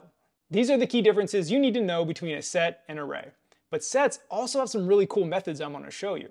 So not only do you get better performance with a set, you get these really powerful methods that help you compare and pull out data from various sets. Let me show you some examples in code. Here in my playground, I have 4 different sets, as you can see. I have one called SwiftUI devs, Swift devs, Kotlin devs, and Experience devs. And you can see some of the names overlap. So imagine we have lists of various developers that have these qualifications, and we want to compare these sets to pull out, common items or make sure one group is not in another group. Now, of course, these examples are real simple. There's only 2 to 5 names in it.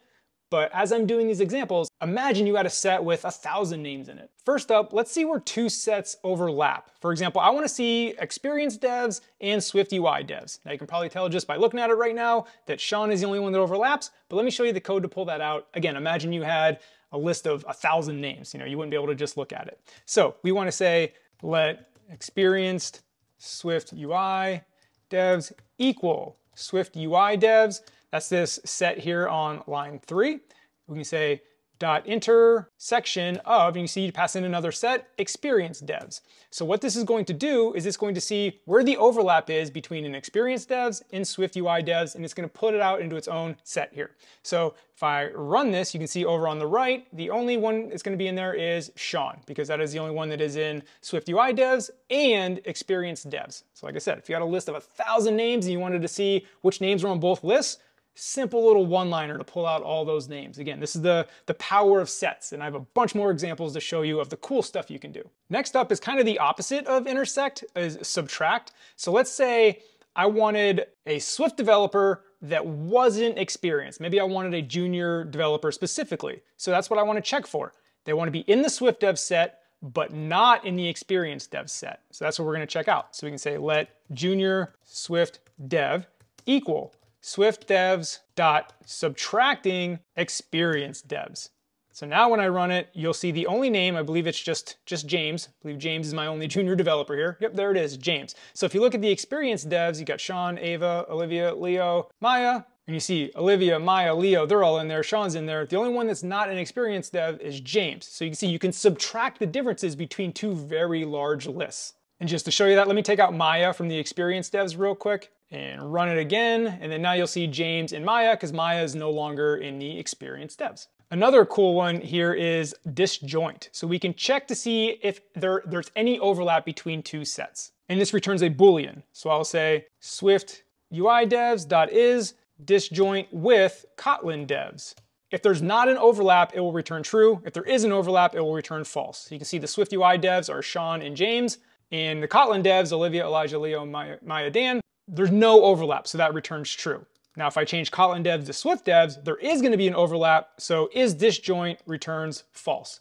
So again, if you had a huge list and you want to make sure there's no overlap between the lists, there you go, disjoint is for you. Now, union is a way to combine 2 sets. So for example, SwiftUI devs and Swift devs, that's fairly similar. Let's just combine that into one list. But in a set, you can only have one name. So if I were combining 2 arrays, I would end up with 2 Seans and 2 James in this combined array. But because I want uniqueness in this set, when I do this union, it will compare these 2 sets and combine them, but it will actually turn into the Swift devs array because, Sean and James are already in there, but that's what it will do. It will do Swift UI devs.union with Swift devs. And if I go down here and run it, you will see over here, Sean, James, Olivia, Maya, Leo. And again, that is the Sean, James, Olivia, Maya, Leo, because we just combined these 2, we unioned them. Now let's say we want to compare the 2 lists of names and we want to see who only belongs to one list, right? Let's take Swift devs and Kotlin devs. Say we don't want someone who's like cross-platform developer, kind of knows a little bit of both. We want specialist. We want someone who only focuses on Swift dev or only focuses on Kotlin dev. So again, we can see if they're exclusive only to one of them. So I can say Swift devs dot, it's a symmetrical difference of Kotlin devs, Now here, this will give me, whoops, I gotta call this something. Let specialists, right? This will spit out another set here. So run that and you'll see who are the specialists. Elijah, Sean, James, and Dan. And you can compare the Swift devs and the Kotlin devs, and you can see Elijah's only a Kotlin dev, Sean is only a Swift dev, so you can see they're the unique ones to the two lists. So like I keep saying, if you had two super large lists of names and you want to do all these comparisons, sets are just a lifesaver. These little one-liners spit out so much good stuff. And I saved the simple ones for last. So subset, if you know what the word subset means, pretty self-explanatory. So it returns a Boolean, so you can say SwiftUI devs.is subset of Swift devs. This is going to return true, right? Because you can see Sean and James in Swift devs are in SwiftUI devs. So SwiftUI devs is a subset. This is a quick, again, little one-liner check. If you want to see if something is a subset, that should return true. And then let's change Swift devs to Kotlin devs. And then that should return false because SwiftUI devs is not a subset of that. Superset is basically the reverse. So you do Swift devs.is superset. So that means if it's a superset of the subset of SwiftUI devs, this should return true. Again, because SwiftUI devs being the superset contains SwiftUI devs. Run it just to check. True. Again, so subset, superset checks, pretty simple. And then insert, delete, and find. Say Swift devs.insert new member. We'll say Joe goes into Swift devs. Now remember, the order doesn't matter. On an array, you append it to the end. You're just inserting it here and then the order gets jumbled up. But there you go, you can insert Joe, or I can do Swift devs.remove. Let's remove Sean. And I can do Swift devs.contains Maya. And then here I will print Swift devs down here. So now when I run this, you can see I've inserted Joe, I've removed Sean. So Swift devs does contain Maya is true. And now the new Swift devs set that has added Joe and removed Sean, there you go. There's Joe and there's no more Sean. So again, insert, remove, contains. Those are the constant times, super performant things on a set. Again, if you have a super large data set. I'm teaching you about optionals. I'm going to show you 4 different ways to unwrap them. We're going to talk about optional chaining, and then I'm going to show you some examples of how these are used in a real code base. An optional in Swift is something that can either have a value or be nil. For example, our app could have a user object where the age is optional, and that's because in our app, we don't require the user to enter their age, but they can if they want. So our code needs to be able to handle both situations. Hey, is the age actually going to have a value, or is it going to be nil? And that's what this question mark denotes. A good analogy is to think of this age property that has a question mark as a box that's closed. You don't know if that box is going to contain a nil, or you don't know if that box is going to actually contain the integer value of 41. And the way we handle that in our code is by unwrapping the optional. So here's our user object that I mentioned before. Let's create a user real quick. Let user equal a user. We'll initialize that with a name of Sean, and the age is nil. So the first way we're going to learn to unwrap is with the if let, and I'll tell you about the pros and cons of each of these methods as we go. So for the if let, we can do if let age equal user.age, and you see user.age, age is the optional. You see that question mark down there. So what this means, I'm going to run through this. So when we say if let age, we're creating a new property to store the value in. If user.age has a value, we're going to store it in this variable called age. If it's nil, it goes into the else block, because age could be 41 or it could be nil. So if we have the value here, we can say print user's age is, and then we'll print out the age because it has a value. So it'll go into the else block if user.age is nil. So we can now print user did not enter an age. So if I run this, we're going to go into the else block because look, Sean's age is nil, this user that we created on line 9. That's the user we're using right here. So if I run it, you see user did not enter an age. So now if I change on line 9 my age to 41 and I run it, you're going to see it's going to go into line 14. User's age is 41. So this is us unwrapping the optional. Like I said, we don't know if it has a value or not, so we have to handle both situations. If it has a value, cool. And we just did a print statement, but you can imagine there being like a whole 50 lines of code doing whatever you need to do down here, right? We just did a simple print statement, and then else if it's nil, maybe you want to show an error, do something here in the else block. Now, a downside to using if let, again, I'm going to talk about the pros and cons, is you have to use age within this scope. So what it means, if you have some logic, right? Like say you want to do like if age greater than 40, do something. Now you can see we're starting to get pretty nested here. I'm going to delete this to clean that up with our code, and it can be very hard to read. So if-lets, if they get out of control, can lead to this pyramid of doom that you see here. So that is one of the downsides. Now, of course, if you just have a simple, one line of code in here and it's not super nested, great, go for it.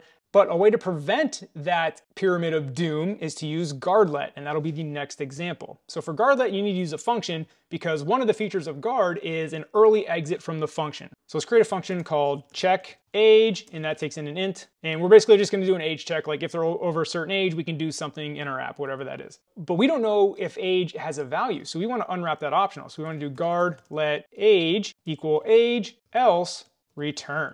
So I'll say print age is nil. So guard, like I said, is good for the early exit from the function because let's say we're doing a bunch of code down here, like again, like if age is greater than 40, do something. But because this logic relies on there actually being an age, we basically say, hey, if age is nil, just return, don't even do all this code below. I like to refer to this as like the line in the sand, the guard statement. If the guard statement fails, it's just gonna return and none of the code below it will execute. So again, it provides that early exit, which is nice. And it avoids the pyramid of doom because once you have your age variable here, now you can use that within the entire scope of the function. Whereas if-let, remember, you had to use it within this scope right here, just the top part of the if statement, and then that could get super nested.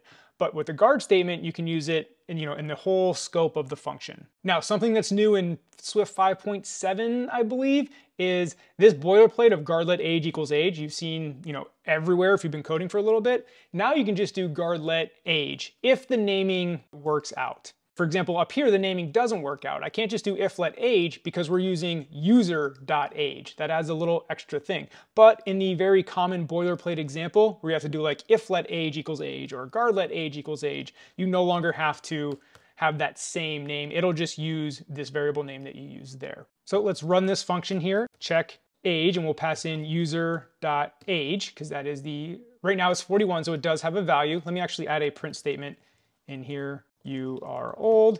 Let me comment out these print statements so we don't get confused in the console. So we'll run it. Because there is an age, right, it should go past the guard statement, right, because it is not nil. So it should say you are old, right? It went in, age is greater than 40, you are old.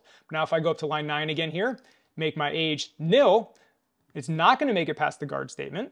So run it. So basically if age is nil, it's gonna go into this age is nil, as you can see here, and then it's gonna exit from the function. So this code never even runs in that situation, which of course for us is just one simple little line, but I mean, there could be like network calls, there could be a whole bunch of code that relies on you having a property here, so you can definitely save running all that code if you don't need to. Okay, moving on to nil coalescing. So nil coalescing is great to provide an easy default value. So I can say, let age equal user.age, double question mark, or 0. So what I'm saying here is, hey, check user.age, which remember up here, right now it is nil. I'm gonna comment out all this if-let stuff to stop all the errors and stuff. So right now my age is nil. So if I say let age equals user.age, that is nil. So what it does, it provides a default value. It says, hey, if this is nil, here, give it this default value and put that into age. So if I were to print age down here, and let me get rid of these print statements again so we're not confused, run it. Now age is 0, gives me the default value because it's nil. Now if I go up and change Sean's age to 41 and run it, now age is 41 down there. Now I want to go back to what I said, a easy default value. And this is a case where it might not make sense because providing a default value of 0 for the age could mess up some calculations or things you're doing in your app. So a place where it may make sense is if you say let name equal, well, let me actually go back up to the user. Let's pretend the user.name now is optional. So see how you can make something optional? Real quick, just add a question mark to the end of it. So now if I do user.name, and you can see when I type in name, it shows that it's optional right here. And then if the username is nil, then I can provide something like not given. So you can see how if you're providing a list of usernames in your app, showing not given when it's nil is a good default value to have versus maybe passing in 0 for a default age might not work out so well. So again, no coalescing, a simple default value works best.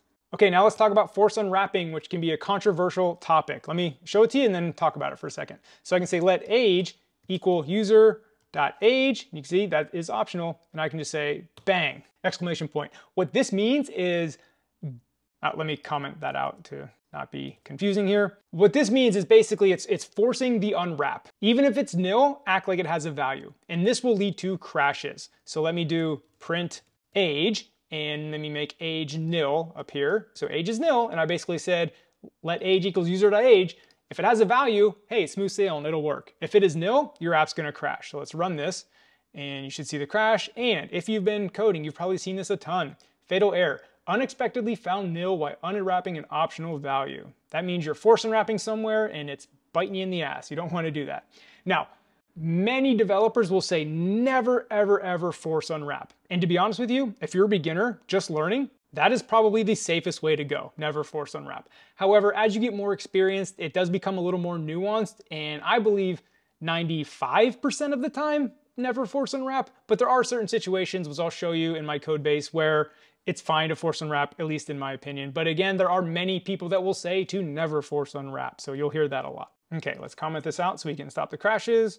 And let's talk about optional chaining to finish this off. So this is when the entire object is optional. So let's say my name and the age are not optional, but the user itself is optional. So let's dive into that here. So we'll say var optional user is of type user, but I put the question mark after that. So the whole user is optional. Maybe the user of our app doesn't even have to create a profile with a name or an age. So if I want to say let name equal optional user dot name, you see it fills in the question mark right here. So that means the whole user itself is optional and not the name.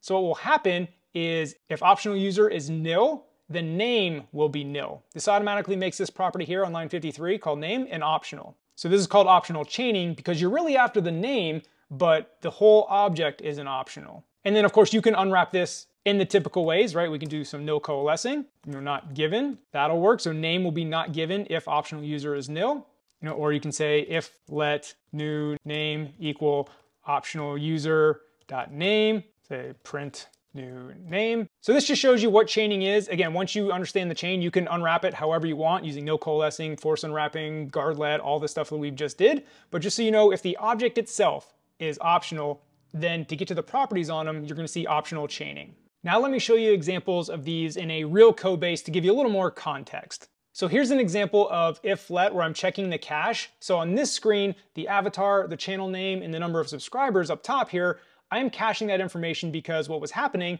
every time I went to the screen, it was fetching the data and the UI would flash like as the new data fetched. So I didn't want that. So I wanted to show the older cached information because the avatar and the channel name don't really change and the subscriber number might change every once in a while. So basically what I do is I cache the old information and then show the new one once the network call has completed to get the new channel info. So that is a great thing for if let, because if I look in my cache and the cache is nil, then I just move on and run all the network calls and all that stuff.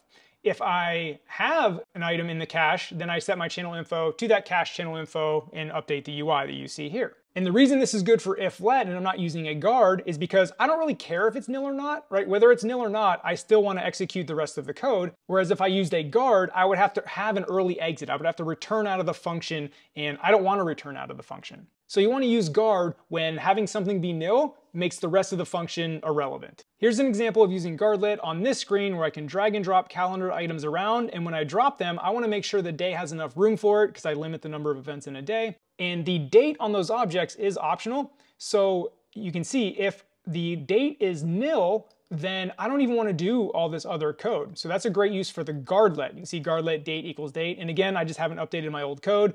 In Swift 5.7, I don't need this boilerplate. I can just do guardlet date. But basically, there is no date, just return false, end the function, don't even run that stuff. So again, that's a great use of guard when you want that early exit. Here's an example of no coalescing, again in this UI, back to that channel header with the avatar, channel name, and subscribers.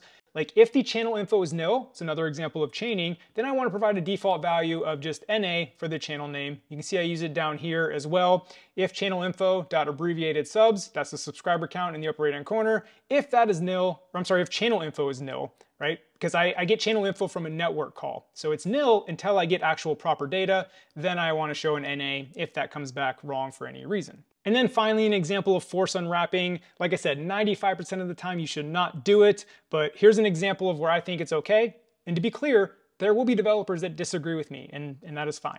But Here, this is date math, so this is all Apple system stuff, right? You're getting the year component for today's date, and then you're calling .start. Here I am force unwrapping this date interval. So this is all Apple system stuff. None of this is my code. None of this is anything calculation-wise. This is all straight up Apple's stuff. I'm sure there may be some crazy edge case where, this could be nil, but here's the pros and cons of force unwrapping.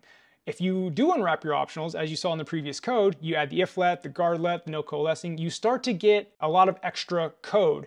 And you can see here, I'm doing a ton of date math in this app, which is mostly using all of Apple's built-in system stuff. So I would be force unwrapping it everywhere. It would make my code hard to read. I'm not saying that's a reason to force unwrap. What I'm saying is, this to me is one of the examples of a nuanced reason when force unwrapping is okay.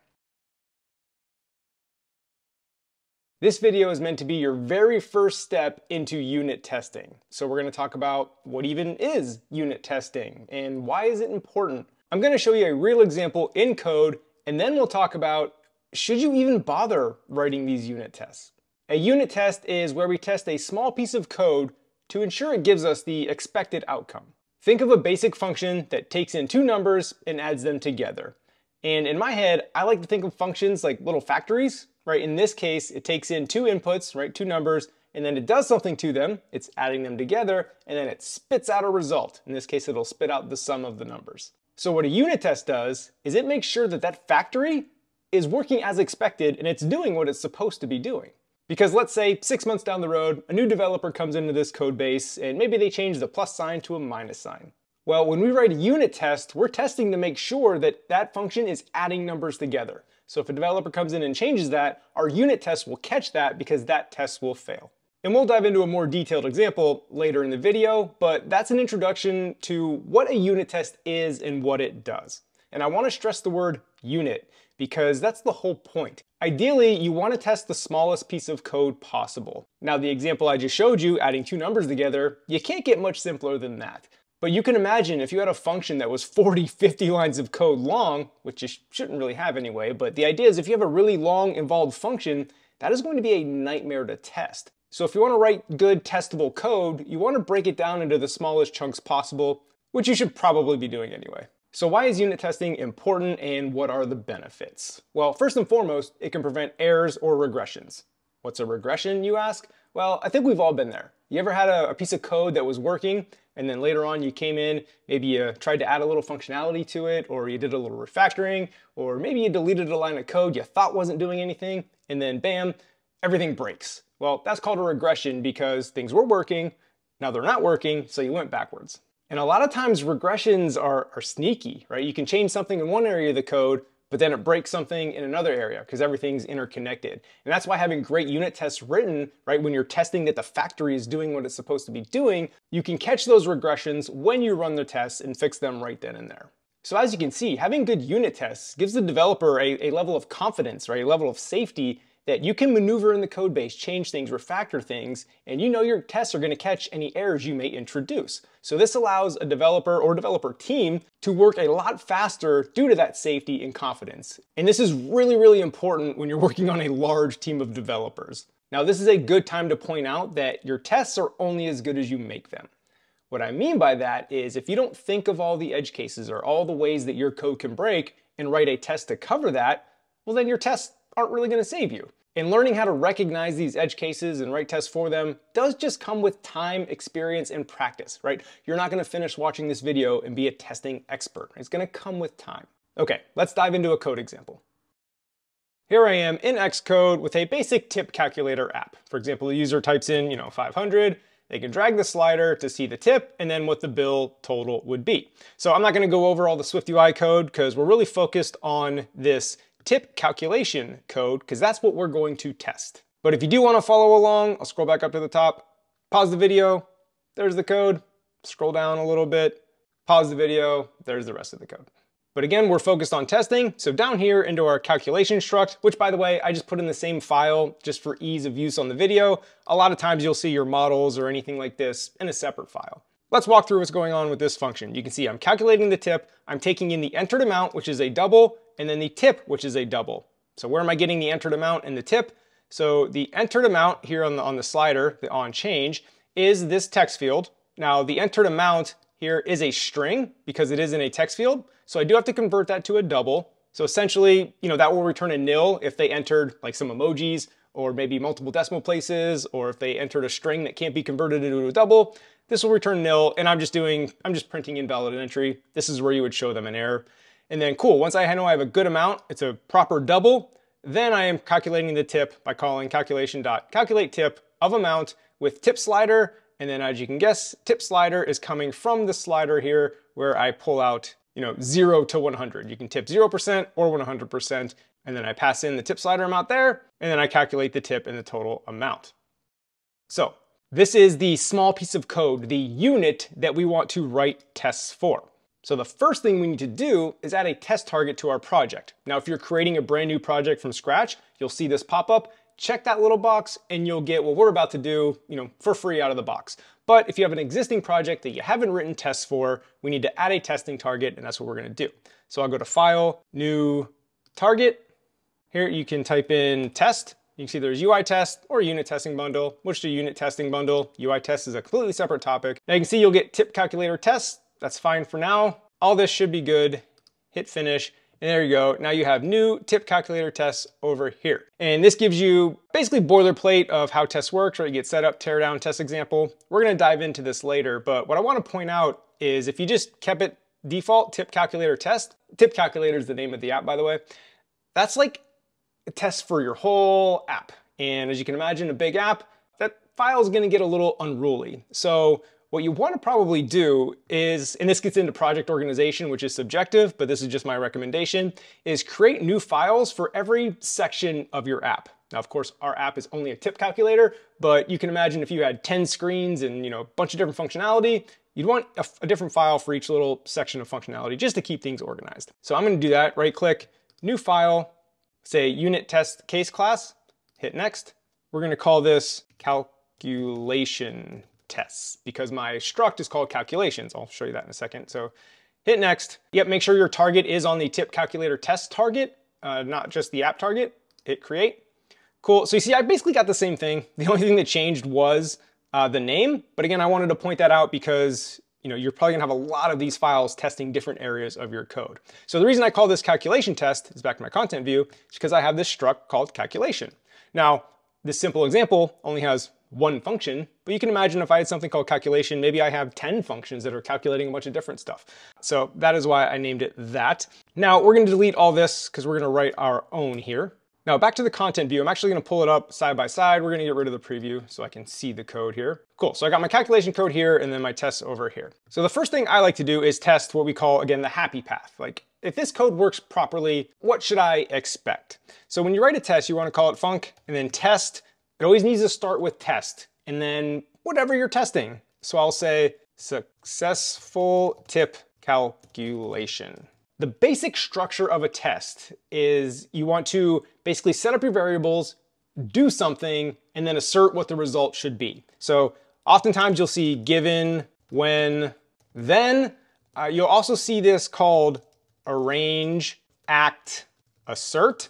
I kind of like the arrange, act, assert better. You'll see why once we do this. So the first thing we need to do is arrange our data, essentially. So for calculate tip, we want to give an entered amount and a tip amount. And here's where we're setting up the scenario that we want to test. And because we're testing, the happy path, what's supposed to happen, we're not going to give it anything crazy. So we'll say let entered amount equal 100.00. $100, and then we'll say let tip slider equal 25.0. And I'm adding 0.0 so it can be a double and it doesn't assume it's an int. So like I said, we're setting up our parameter, setting up the scenario that we want to test. So that's us arranging, or those are the givens. So now we act, or when, when this happens, or we act. So now we want to say let tip equal calculation. Okay, so I don't have access to this calculation struct.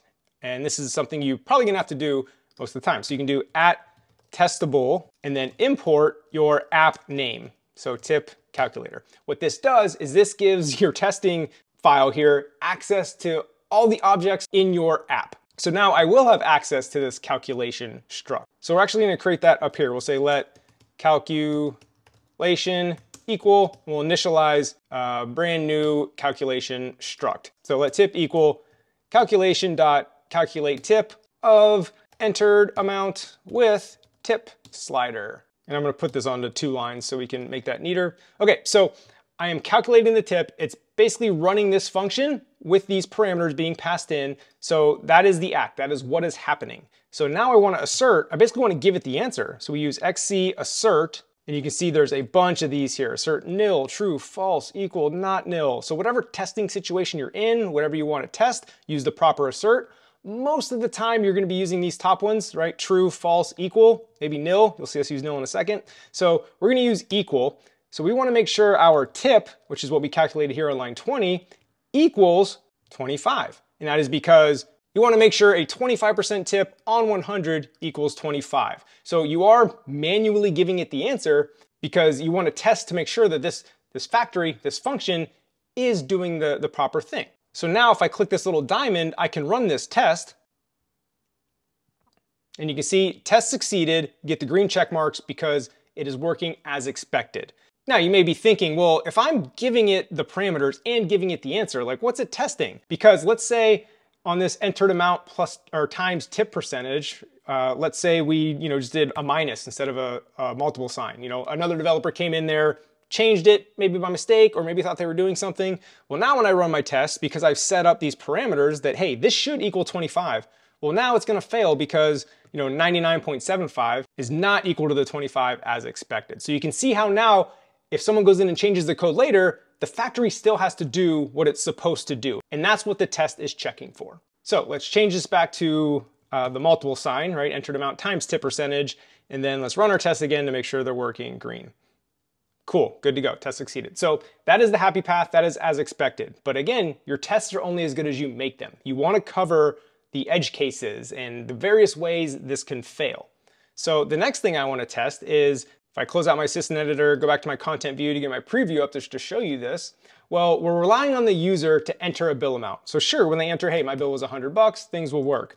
But we want to cover, when the user does something silly, right? What if the user says, my bill was negative $4,500? Well, a bill is not going to be negative, so you don't want to calculate a tip on a negative. So we want to account for the case where they enter a negative. And if you look at our calculation, we are accounting for this, right? Guard entered amount greater than 0. So if I go back to my tests here, so now I'm going to copy and paste this test down here, and we're going to call this, instead of test successful tip calculation, we're going to call this test negative entered amount tip calculation. And it's fine if your test names are really long and descriptive. So entered amount, let's test negative 100. So if we look at our code, what should happen when we pass in a negative? Well, you can see guard entered amount, make sure it's greater than 0. If not, we're returning nil. And real quick, the reason I'm returning nil is because that's where I'm going to show the error. I'll move this over real quick so we can see. If tip comes back nil, we're just printing bill amount or tip cannot be negative. That's where we would maybe show like an error to the user.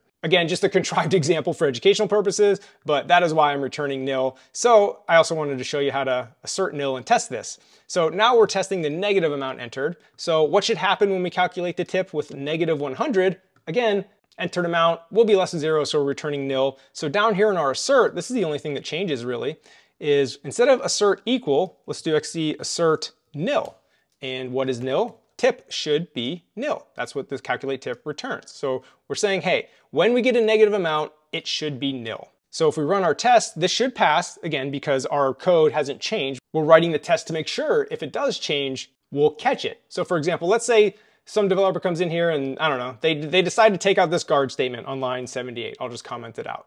Well, the code will still work, right? Because if a user just only enters positive numbers, we'll never even see this bug. We'll only see this bug if the user enters a negative number. So now when we run our test, and by the way, you can do Command U to run all of your tests, or you can just hit the little triangle there. But you see this one failed because this line of code is gone. Someone thought it wasn't useful, but now we caught it with our tests. And I'm gonna stop here with the code examples, but we could test a negative tip amount, would be very similar to that. And again, you wanna think of all the edge cases, all the way this function can break, and then write a test case for it. That way, if someone ever does come in and change the code, like you just saw, the test will catch it and you'll know right away. Okay, let me put this line of code back, do a Command U to make sure my tests are all passing. Cool, tests are passed, we're good to go. Now you may be thinking like, okay, we did all this code, all these checks for a very simple, small chunk of code, and I only did 2 examples. There's more to be had here. You might be thinking like, man, in a real app with tons of code, I'm gonna be writing tons of tests. That's a lot of time, effort, and work. Like, is that worth it? Okay, there's no doubt that writing good tests takes a lot of work, time, and effort. There's also no doubt that there's a lot of benefit from that work and effort. So the magic question to ask yourself, is all that work and effort worth it? And as always in programming, it depends. There's no concrete right answer for everyone. Because here's the deal, like here's what I want you to think about. Whether you're an indie developer, a small startup, or a huge company, one of the most, if not the most valuable resources you have is your developer time and effort, like where you focus your developers. That is so valuable to a technology company. So as you can imagine, if you're a small startup and maybe you have 1 developer, 2 developers, and you're still trying to figure out the product, right? You're still iterating, it's changing a lot. Maybe you don't have a lot of users. Well, it makes sense that the best use of that developer's time is to focus on the product, build something users actually want to get users. If that developer is spending half their time writing unit tests for features that are gonna change in a month, well, you can imagine that startup and that product is probably not going to move fast enough to succeed. Now, of course, that's an extreme example, but let's go to the other extreme. Say you're YouTube, and you have 1 billion users, and you have a team of 100 developers. Well, now unit tests are a very important part of your workflow and absolutely critical to allowing that team to effectively work on that insanely large code base and make sure things don't break for your billions of users. So those are the 2 opposite ends of the spectrum on like, should you write unit tests? So where you fall on that spectrum, depends on, again, how many users you have, how large your team is, what's the maturity of your product, is it constantly changing still because you're still trying to figure it out? So that's why the answer to should you write unit tests for your project is it depends, and hopefully that example of those 2 extremes will help you navigate that a little bit. And it's not all or nothing either, right? It's not like either I write 0 unit tests or I go for 100% code coverage, which you probably shouldn't do anyway, right? Even if you are that indie dev or small startup, if you have a critical piece of code, something you know is not gonna change, yeah, go ahead and write unit tests just for that little bit. Again, you can write unit tests for whatever chunk of code you want. So that's why the answer of should you write tests, how much should you write, it's different for every app, project, team, etc. Never use a singleton. You hear that a lot, but are they always bad? And singletons come up a lot in iOS developer interviews, so today you'll learn what is a singleton, the pros and cons of a singleton, and when and where to use them. What is a singleton? A singleton is an instance of a class that can only be created once and is globally accessible throughout your codebase. Let's take a look at an example of a singleton that Apple itself uses, user defaults. User defaults is how we persist data onto the device. For example, if I wanted to show this onboarding screen only the first time my app is ever used, I would store a boolean like isFirstUse into user defaults so that the screen only shows once. Here's the key question to ask yourself before creating a singleton. Is it vital that there is only a single instance of this class? If a second instance were to be created, would that mess things up? And user defaults is a great example of this because we want that persisted data to be consistent. Imagine if every time we wanted to fetch from user defaults or write new data to user defaults, we created a new instance of it. So now this example of isFirstUse, well, in some user defaults it would be true, sometimes it would be false, right? You can see how it would be very inconsistent, so you see why it's vital for there to only be 1 user defaults. So anything we store in there is going to be the same when we go to fetch it. By the way, that .standard after user defaults is the shared instance of user defaults, which makes it a singleton. I'll tell you about that later in the video when I break down the anatomy of a singleton. Now for the pros and cons of a singleton. The first pro is that there can only be 1. It's unique.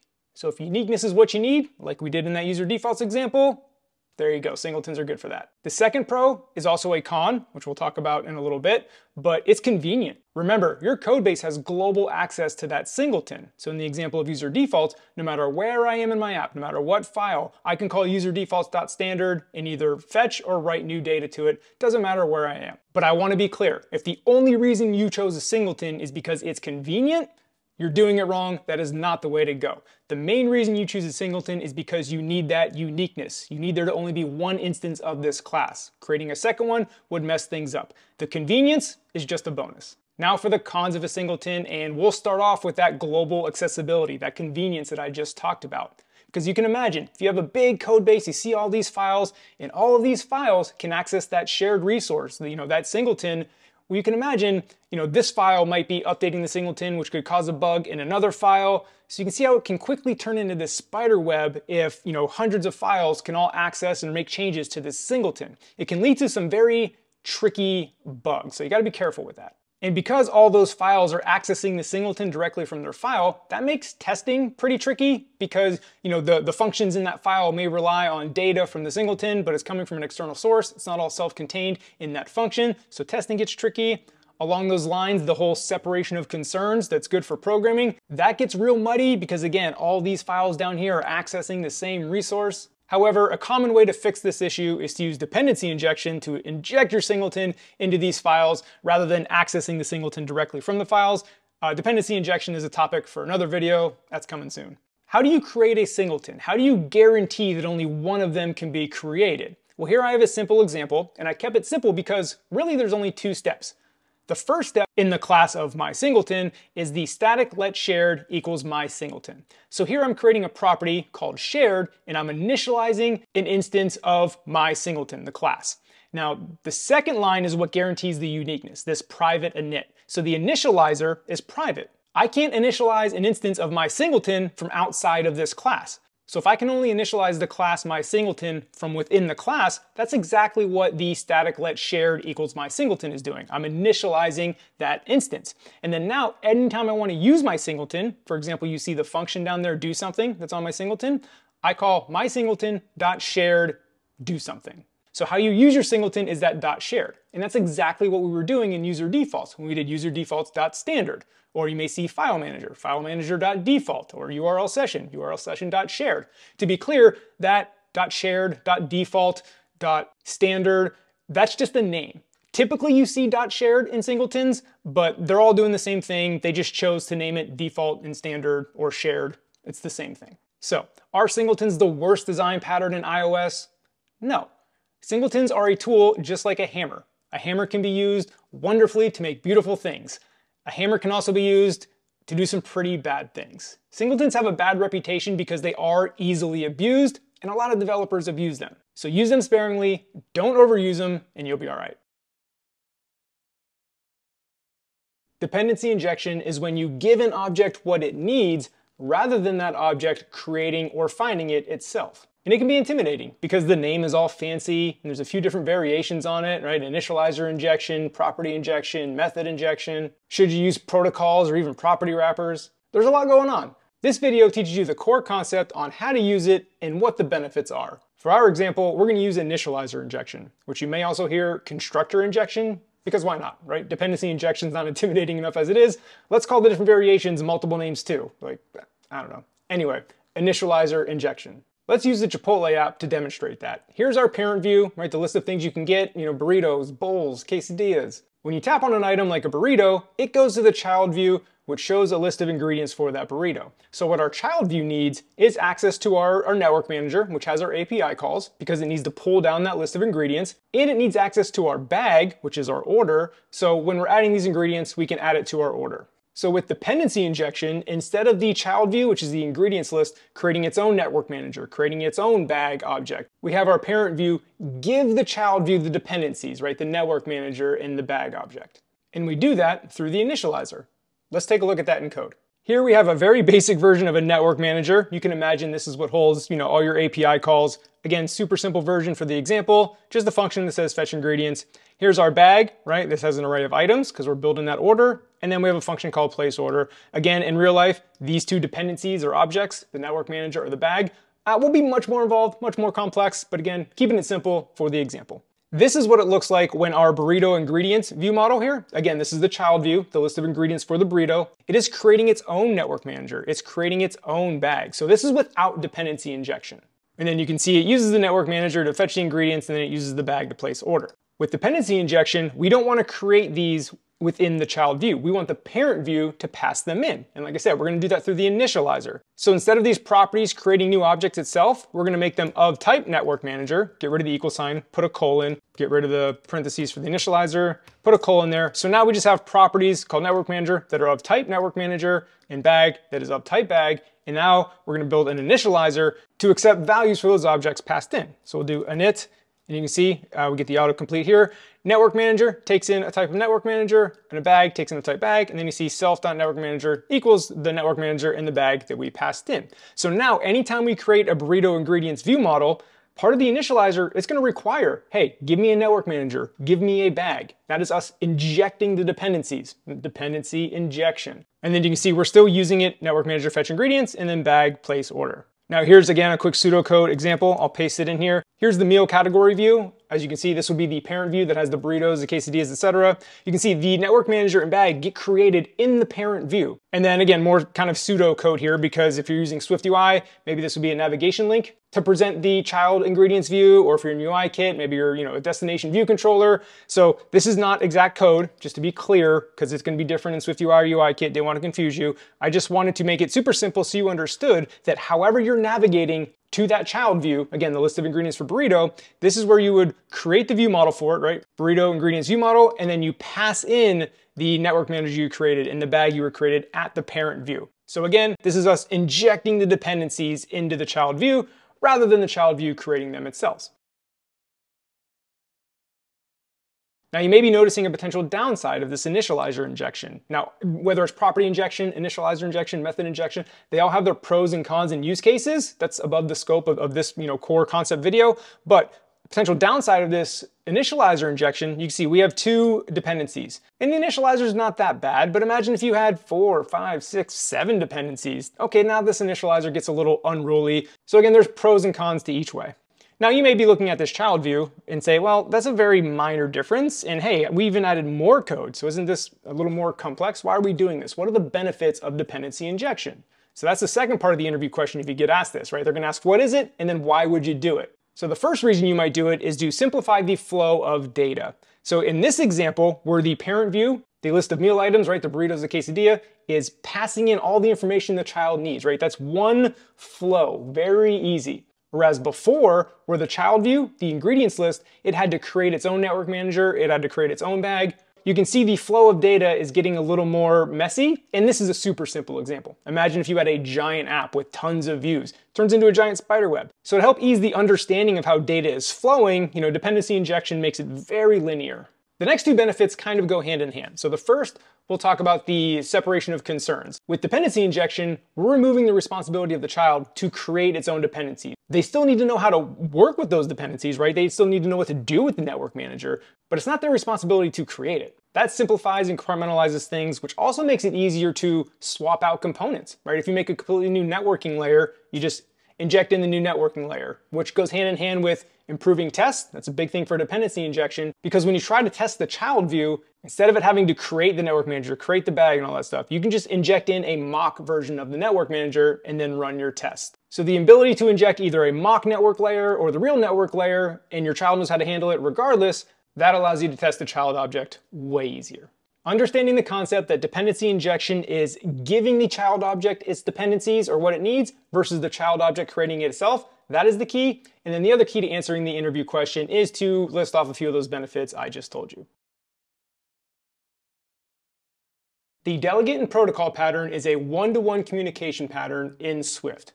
It allows one view to communicate with another view. For example, the view controller in our bottom sheet is communicating with the main view controller. It's communicating that when the iPhone button is tapped, okay, main view controller, go ahead and update your UI with all the iPhone stuff. Again, it's a one-to-one communication set up with delegates and protocols. Delegates and protocols can be confusing, so I do have a starter project to keep the video as focused as possible on the topic. I will review it here in 30 seconds. It's mostly UI code. You can see the screen I have set up with an image view, a UI label, and a button at the bottom. So you see here, product image view, name label, product button, and then most of the code on this screen, this setup UI, is just all UI code, right? Where I'm configuring the image, configuring the label, configuring the button, and then setting up constraints. You can see the image there. And then the other piece of code is actually presenting the other view controller, the bottom sheet, right? So when I tap choose product, we get this bottom sheet. And that's what's happening right here in this present product selection VC. You can see we're setting up the sheet with the detents medium. That's how it goes halfway up. We're showing the grabber, and the view controller I'm showing is the product selection VC. Let's go to the product selection view controller. Let's get the simulator back up. Again, just 3 buttons. iPhone button, iPad button, MacBook Pro button. All this code here, it looks like a lot of code, I know. It's just setting up the UI. I'm configuring 3 buttons and then setting the constraints on those 3 buttons. And I do have actions for those 3 buttons, right? When the iPhone button is tapped, right now we're just dismissing it. Tapping on the MacBook, we're just dismissing it. That's the overview of the starter project. As you can see, I've done nothing with delegates and protocols. It's just purely UI setup. But let's start talking about those delegates and protocols. As I mentioned in the intro, we need to communicate between these 2 view controllers, our product selection view controller and our main view controller, right? The product selection one is the one with the buttons, the main view controller is in the back. So that is a perfect scenario for a one-to-one communication, which again, delegates and protocols. Let me back up and explain the concept of delegates, because this was a light bulb moment for me to understand the concept of a delegate. Basically, a delegate is sitting back, waiting to be told when and what to do. You don't call delegate methods themselves, they get called automatically when they're told what to do. That's the big picture context to keep in mind as we build this. It'll make a lot more sense once we, code it up. Okay, so if the delegate is sitting around waiting to be told when and what to do, something has to give it that order. Something has to give it those instructions. And I like to use a boss and an intern analogy. So in our case, the product selection VC, this card right here, is going to be telling the main view controller what to do. The product selection view controller, the half sheet, has all the information. It knows what was tapped. It knows the iPhone was tapped. It knows the iPad is tapped. And it has to pass that message along to the main view controller so it will update its view here. I don't have the code set up, so it's not updating, but this image will change to an iPhone or a Mac, whatever. So in our case, the product selection VC is the boss. The main view controller is the intern. The main view controller is just sitting around, hey, tell me what to do and I'll do it, right? It's just waiting to be told. So to set that up in our product selection VC, which is going to be the boss in this case, we need to create a protocol. So protocol, and we'll call it product selection delegate. And what a protocol is essentially, to keep it super simple, is a list of commands. Think of it like the job description, right? If you're going to be my intern, here are the tasks that you need to know how to do. So for us, we're going to create a function called did select product, and we're going to pass in the name of the product, which is a string, and also the image name, so we know what image to update. And by the way, my image names in my assets, I have these built into the project, which you can download. I have a link to in the description to a Dropbox file to download the project. But you can see I have the iPhone, iMac, it's super small. But those are my assets. The images are in there, and you can see their names, iPad, iPhone, Mac. So I pull in my simulator so you can see here, we need to pass in the name of the product so we can update the label. It won't say Apple product line, it'll say iPhone or whatever. And then we need to pass the image name so it knows what image to show here. Now, in our simple example, we're only having one command, right? This is like the job description. This is what the intern needs to know how to do. You could have did action 2, func did action 3. And these are just kind of placeholders for other things that could potentially be done on your screen. I just want to point out that a protocol can have many commands, right? It's a list of instructions, a list of commands. Our simple example is only going to have one, but again, I want to make it clear, you can have more than one. Now that we have our job description, essentially, right, telling the intern what you need to know how to do, we need to actually have a quote-unquote intern on our product selection screen. So for that, we have a variable called delegate, and that is of type product selection delegate. That's what we just created up here, and that is going to be an optional, because we're going to have to tell this view controller what the delegate is. In our case, it's going to be the main view controller. We'll come back to that in a second. But I want to set up our product selection view controller, which in this case is our boss. And I know I'm repeating myself, but I think repetition is the key to really learn this stuff. So like I said, job description in the protocol. Here is the actual job position, if you want to use that analogy. So now our boss is set up. We have the job description, we have the position. Now let's go to our view controller and essentially apply for the job. So to do that, we need to conform to the product selection delegate. So in order to do that, you do comma, product selection delegate up here in your class definition of the view controller. Now Xcode's going to yell at me. Do a command B. It says type view controller does not conform to protocol selection delegate. Because in order to conform to product selection delegate, we have to have these functions in place. This did select product, the tasks of the job. So back to view controller, Xcode will fill these stubs in. Now this may look familiar. If you've ever built a table view in UIKit, you have to implement the table view delegate methods. If you've ever done like location manager, there's a location update delegate method. And again, those methods are just sitting back, waiting to be told what to do, and they fire off automatically. And you'll see that, you'll notice I'm not actually gonna call did select product in the view controller. We're gonna call it from somewhere else, and then that will fire off automatically. So I actually don't like the position of this. My variable's up top and then my function. So we'll put it down below view did load. So now that I have signed up for the job, I need to do something when I get told what to do this job. So in our case, we're gonna set the product image view. Let me pull up the simulator again, right? The product image view is the image of Apple products, and then the product name label is where it says Apple product line. So I wanna do product name label.text equals name, and you'll see we're gonna pass in this information. And I wanna do product image view.image equals UI image named image name, right? We're passing in this information. We haven't done that yet. You'll see that in a second. But our intern, right? Our intern has signed up for the job. I'm conforming to the delegate, and I know what to do when I'm told, hey, do your job. Like I said, I don't call this did select product from the view controller. The view controller is a delegate. It's sitting back, waiting to be told what to do. Once it gets that order, it's gonna go ahead and do this job. So that's the premise of the delegate. So there's two more steps we need to do. If I go back to my product selection VC to continue with this analogy, I have my job description, I have the job opening. Well, back in my view controller, I say, hey, I'm applying for the job and I know how to do the job, so let me get hired, so to speak. So here where I'm present product selection VC, right? I'm creating it, I'm initializing a brand new one, and then I'm doing all the modal presentation to make it a half sheet. That's what all that code is, and then I present it. Well, now that I have this destination VC, I can set the delegate here. So I can say destination VC.delegate equals self. Now self in this case is the view controller. I am signing up for this job. Remember, the destination VC is a product selection VC. So if VC is short for view controller, if you haven't picked that up yet. So now that's this variable right here that I am setting. When I create a brand new product selection VC, I'm also initializing it with a delegate that I have set here equal to self. The view controller is saying, hi, sign me up. I want to be your delegate. I want to be your intern. So now that this is connected, the main view controller, right, that has our product images is ready to do the job. The final piece of the puzzle in our product selection VC, or in this case, our boss, is to actually give the order, give the command to do the job. Now, when do we want to do that? Again, pulling up the simulator, we want to do that when the iPhone button is tapped, when the iPad button is tapped, when the MacBook Pro is tapped. We're going to give the order, hey, update your UI with the iPad, update your UI with the MacBook. So to give those orders, we do that in our iPhone button tapped. Now, this is just my educational example with the buttons. This could be anything going on in this screen. Maybe it's on a countdown timer. Maybe it's when they push a button 6 times, like whatever triggers this, right? In our case, it's a button tap, but this can be any trigger where you call this line of code where you say, okay, delegate. Now you say did select product, and because we tapped the iPhone, right, we're in the iPhone button tapped, the product name I want to pass in is iPhone 14, and then the image name is just iPhone. So you're telling the delegate, okay, do your job, delegate, and here's the information you need to do your job. And if I go back to the view controller, this did select product is gonna get fired off, and whatever name and image name I pass in, on my main view controller, I'm going to set my product name label to that name, and the product image view to the image. Let's run this and see it in action, and then we'll set up the other two. So I'm choosing product, tap iPhone.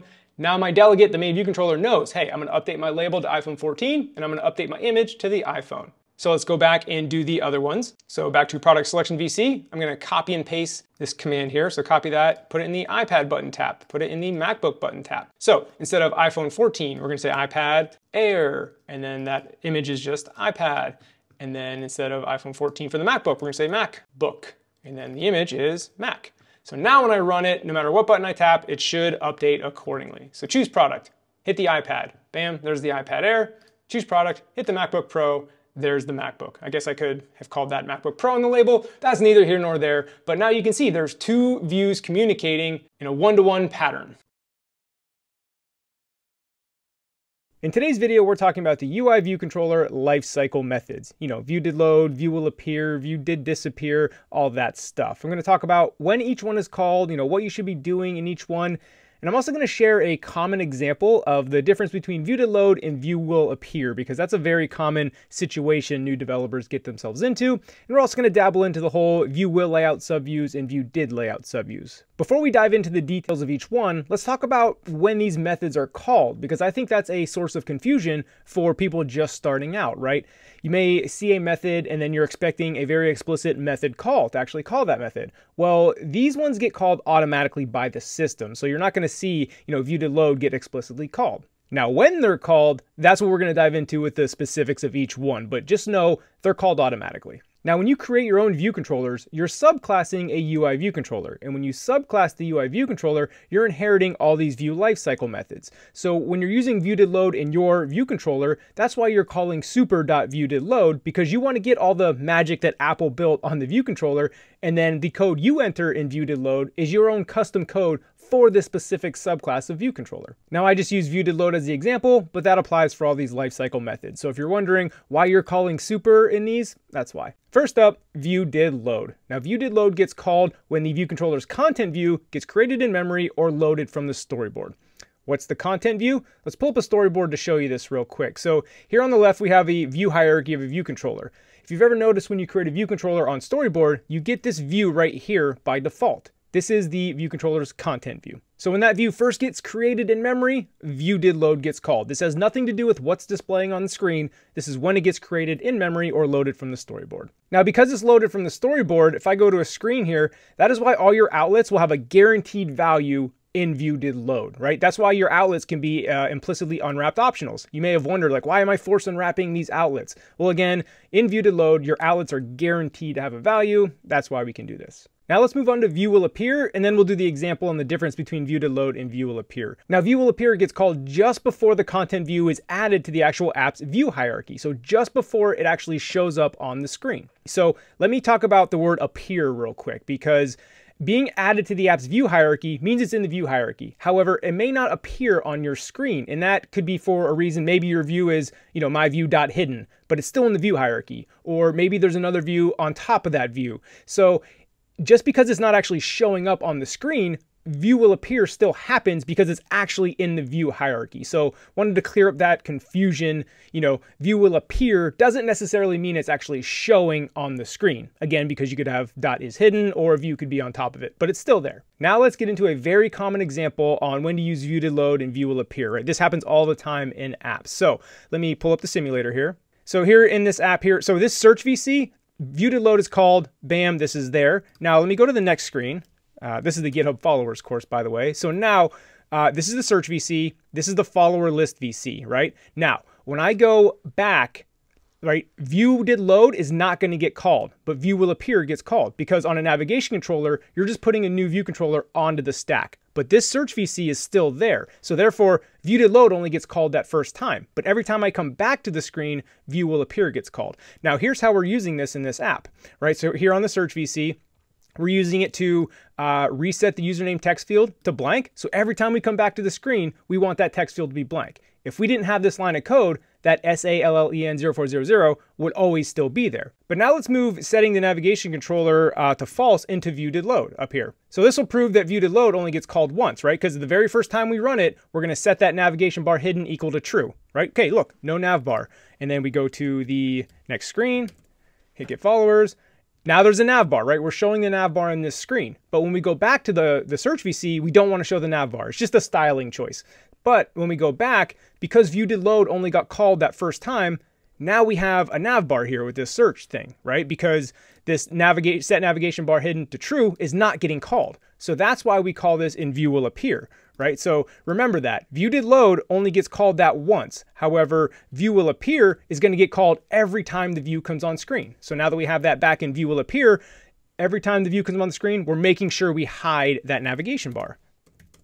So this is just one common example of using, view will appear over viewDidLoad. A lot of beginning developers get caught up on that. They're not sure why the behavior is happening, and they don't understand that viewDidLoad only gets called that first time. And then if you want to change stuff every time a screen, shows up, you got to do it in view will appear. All right, let's move on to view did appear. So right, we just did view will appear. So that happens before the view appears, so you can change it. And then now you have view did appear. So this is what gets called after the view is in the app's view hierarchy and could potentially be showing up on your screen. So you want to do stuff here like maybe animations, right? Because if you start an animation in viewDidLoad or view will appear, it may start a little bit too soon, right? You want a visual animation to start once the screen, is showing up. Now moving on to view will disappear, right? So this is very similar to view will appear, except instead of getting called before the view is added to the app's view hierarchy, this gets called just before it's removed from the app's view hierarchy. So you'd want to do stuff in here like committing save changes, right? So let's say you have a form on your app, and before you dismiss the form, you want to make sure you save everything. Like even if the user dismisses, prematurely, maybe you want to save it for some reason. So you would do that in view will disappear because you want to make sure you do that before the view's gone. And then you have view did disappear. So this is something you'd want to do after the view has been removed from the view's hierarchy. Now let's wrap this up by talking about the less common ones, and that is view will layout subviews and view did layout subviews. Now view will layout subviews is called when your view's bounds change and it's before all the subviews have been laid out. Very common example of the view's bounds changing is when you rotate from portrait to landscape on your phone, right? You can see the view's bounds changing kind of in real time in the animation. So view will layout subviews gets called after the view's bounds change, but before it relays out all the subviews that are on the screen. And by default, like view will layout subviews and view did layout subviews, like there's no default implementation. They're just there to give you, the programmer, access to this point in time so you can make changes if you need to. So view will layout subviews gives you that chance, again in the example, after you rotate your device, before it lays out all the subviews on the screen, you have the chance to do any customization. And then view did layout subviews, again, gives you that chance after the subviews have been laid out if you need to do anything like maybe an animation or something like that. Now this is a huge topic that I could do hours and hours of videos on. However, we're going to keep this video at a high level because the entire point of this video is for you to be able to answer an interview question. Now during an interview, they're asking you a lot of questions, so they're not going to expect you to be an expert and deep dive into this topic. They're just going to want to know that you have a very basic general understanding of what's actually going on with concurrency and threading. And with that being said, we're going to talk about the different thread types, the main thread, the background thread. We're going to talk about queues a little bit, serial queues, concurrent queues, and then we're also going to talk about how Grand Central Dispatch kind of ties it all together and you can move things around from different threads and queues. All right, let's dive in. So let's start with the big picture and what is concurrency. Basically, concurrency is doing multiple tasks at the same time. Now what allows us to do this is Apple's multi-core processors. Here I have pictured just an example of the latest A10 processor, which is a quad-core processor in the iPhone 7. So the more cores you have, the more tasks you can do at the same time. Now all these tasks are being executed on what are called threads. Imagine threads is kind of like this major highway. Each lane in the highway is a thread, and each car in that lane is a task being executed on that thread.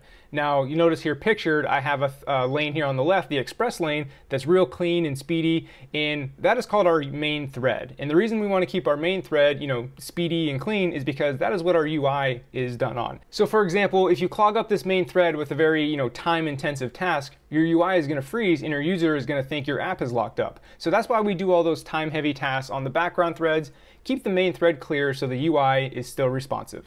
Now all this management of the main thread and all the background threads you can have, because you can have a lot of background threads, can get really hard and tricky. However, luckily Apple has built something for us called Grand Central Dispatch and NS Operation Queues, which is basically just an API built on top of this threading to make our lives as developers easier, and essentially it just handles all the heavy lifting of creating and managing threads for us. As developers, we just work with a queue of tasks, give that to Grand Central Dispatch, and it just handles all the thread management stuff for us. It's pretty nice. So by now you're probably asking, what's a queue? Imagine a queue like people lining up for Star Wars. And I don't know what kind of crazy people do this. Certainly not me. Definitely not me. I lined up for Star Wars and I loved every second of it. But anyway, it's a line. So the first person in the line is the first person to go into the movie theater. It's called first in, first out. And that's really all a queue is. You just line up tasks, and then the task that went in first is the first one to get executed. The second one is the second one to get executed. Let's take a look. So here you see all our tasks come in. Task 1 is the first one to go. It gets executed first. Then task 2 will get executed, then 3, and so on and so on. There's your basic queue.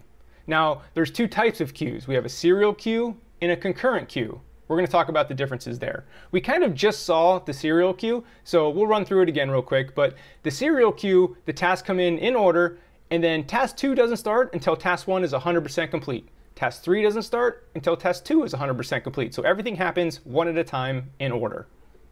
Now let's take a look at a concurrent queue. So in a concurrent queue, everything still starts in the same order. So the tasks are going to start 1, 2, 3, 4. However, task 2 does not have to wait for task 1 to complete to start. So therefore, things will happen quicker, but as you can see, it's going to be unpredictable on how things finish. So you can see things start in order, 1, 2, 3, 4. However, certain tasks are quicker than other tasks. Let's take a look at that one more time. Now, imagine task 2 being something like downloading a high-res image, whereas task 4 is, just downloading some text. So task 2 certainly starts first. However, task 4 happens much quicker. So yes, concurrent stuff, you're doing stuff at the same time, so it ends quicker. However, the order of completion is very unpredictable. So this leads us into the pros and cons of each. When should you use a serial queue? When should you use a concurrent queue? Let's talk about the serial queue first. So in a serial queue, it's a predictable execution order. So everything happens in order, 1, 2, 3, 4. 2 doesn't even start until 1 is done. So this prevents race conditions, which we'll talk about in a second. It's very predictable. Let's take a look. So again, the tasks come in, task 1 gets completed, task 2 gets completed, task 3, task 4, etc. Everything's in order, one at a time, pretty clean. However, as you can imagine, this is slower because everything is happening one at a time. Task 2 doesn't even start until task 1 is complete. So concurrent queues are faster because, yes, they still start in order, but everything is kind of happening concurrently or at the same time. However, this results in an unpredictable order in what I mentioned earlier in race conditions. So we're going to look at our example again here in a second, but I want you to imagine something first. Imagine task 3 and task 4 are related and your code has some conditional logic that is relying on task 3 to be complete before task 4. However, you put it on a concurrent queue, so you can't guarantee the order of completion. Now, sometimes task 3 will be done before task 4. You can't really predict that. It all depends on how the system is managing the threads and the resources. And again, that's why it's called a race condition, because you can never be certain which task is going to finish before the other task. And again, that's why it has an unpredictable order. Again, remember, the concurrent queue is a much faster way to execute a group of tasks. However, you just have to not care about the order they get executed in. So for example, let's say you're saving a bunch of user preferences. You don't care what order they get saved in. You just want it to be saved as quick as possible. So that's when you would use a concurrent queue. And vice versa, when the order of execution is absolutely imperative, then you would want to use a serial queue. Now by default, every app gets one serial queue, which is the main queue, and then 4 concurrent queues, which are your background queues of various priorities. Now you can create your own custom queues, but for the most part, this main queue that you get and the 4 concurrent queues in the background, that's usually more than enough for what you need. If you want to create your own custom ones, that's probably a little more advanced, but just know that you can do that. So how do we switch back and forth between these queues? Now, you've probably seen this little bit of code before, this dispatch queue.main.async, and then you do some code in there. A very common case when you would use this is what I have shown. Now, let's say you downloaded some JSON data from the internet, you're populating a table view. Once all that stuff is done downloading, you want to reload your table view to show your data. Well, all that downloading stuff is happening on a background thread. Now you want to shift to a main thread to update your UI. Remember, the main thread is kind of like the UI thread. So here what this code is doing, it is dispatching off the background thread to the main thread, and then here we are reloading our table view data. This is a very common little chunk of code, and updating your UI on the main thread is something you'll do all the time as a developer. So you'll see this a lot. Now you can move stuff to a background queue manually here using dispatch queue.global, and the QoS stands for quality of service, and in this case we want it to be on a background. And then you just run whatever code you want to run in this block. Now, to be honest with you, I have almost never used this code to manually send something to a background queue. I'm not saying you're never going to use it, but the previous example of moving something to the main queue in the main thread is much more common than manually sending something to the background thread. But I did just want to show you this so you know it is possible. But again, far and away the most common way you're going to use Grand Central Dispatch is moving stuff from a background queue to the main queue using this dispatch queue.main.async and then doing something like reloading your table view. First, I'm going to start off with a brief description of what automatic reference counting is, and then we're going to dive into some code to go over some examples. All right, automatic reference counting. Now this is Apple's way of handling memory management of objects for you. Now what it's doing is for each object, it's keeping a count of how many strong references are pointing to that object. For example, let's say I have a person class, Sean. There's also a camera class, a phone class, and a MacBook class. Now these classes can all have a strong reference pointing back to Sean. So automatic reference counting is going to say that the count is 4. So even if I made Sean equal to nil to try to get rid of Sean from memory, automatic reference counting won't allow it. Sean will not be released from memory because there's 3 other objects pointing back to it. How do we fix that? We need to make those strong references a weak reference. So let's dive into some code and take a look at a real life example. Okay, let's do this. First, let me walk you through the basic setup. If you remember in the introduction, I talked about a person class, a camera class, a phone class, and a MacBook class. In order to simplify this coding example, we're just going to deal with two other classes, the person and the MacBook, but it will still illustrate the point perfectly. So let me walk you through this person class, let you know what's going on here. A person gets initialized with a name and a MacBook. The MacBook is optional. You may not have a MacBook, maybe you like Windows, I don't know. And on lines 13 through 15, we have our dinit call. Now this only gets called when the object is actually released from memory. So this is going to let us know when our object is clear from memory and we don't have a retain cycle, or if it doesn't get called, we do have a retain cycle. So you'll see this in action here in a little bit. And then the MacBook class is very similar. The MacBook has a name. The MacBook has an owner, which is a person object up here, this class up here. On 24 through 27, it gets initialized with a name and an owner, which is the person object. And again, that's optional as well, just like the MacBook here for the person. And then same thing, the dinit, this gets called when the MacBook is released from memory. Okay, let's dive into some code. So the first thing we need to do on the left here is create our variables. So let's go ahead and create Sean. And Sean is of type person, and it's optional. And then var, we're going to call our MacBook Matilda. I have no reason why, just what I want to call it. And that's optional as well. So we have our variables created. I'm just going to break this up into functions. This obviously isn't a real app, but I'm going to break it into functions just to separate the information, and hopefully that makes it easier to learn. So let's go ahead and create a function called createObjects.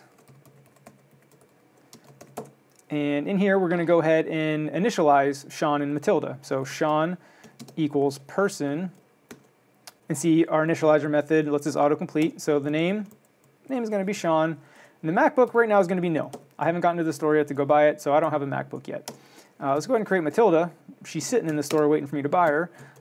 So she's of type MacBook, and again, the initializer method lets us go ahead and give her the name, and the owner is nil. Haven't bought her yet, so there you go. So here's what we've created now. So just by creating these objects, as you can see in the image here, we have one strong reference. Sean has a reference to itself, and Matilda has a reference to herself. You notice MacBook and owner are still nil. There's no references to each other there. So all good starting out. Let's go ahead and call this here just so when I run it, stuff actually happens. And just to prove that we only have one reference and we can dinit each other, so let's go ahead and just set Sean equal to nil and Matilda equal to nil. Go ahead and run it. So as you can see down here in the console, our dinit methods got called for both the MacBook and the person. So Sean is being deinitialized and Matilda is being deinitialized. So everything's working fine. No retain cycles here. Okay, let's go back up to create objects and get rid of us nailing out Sean and Matilda. Let's create another function called assign properties.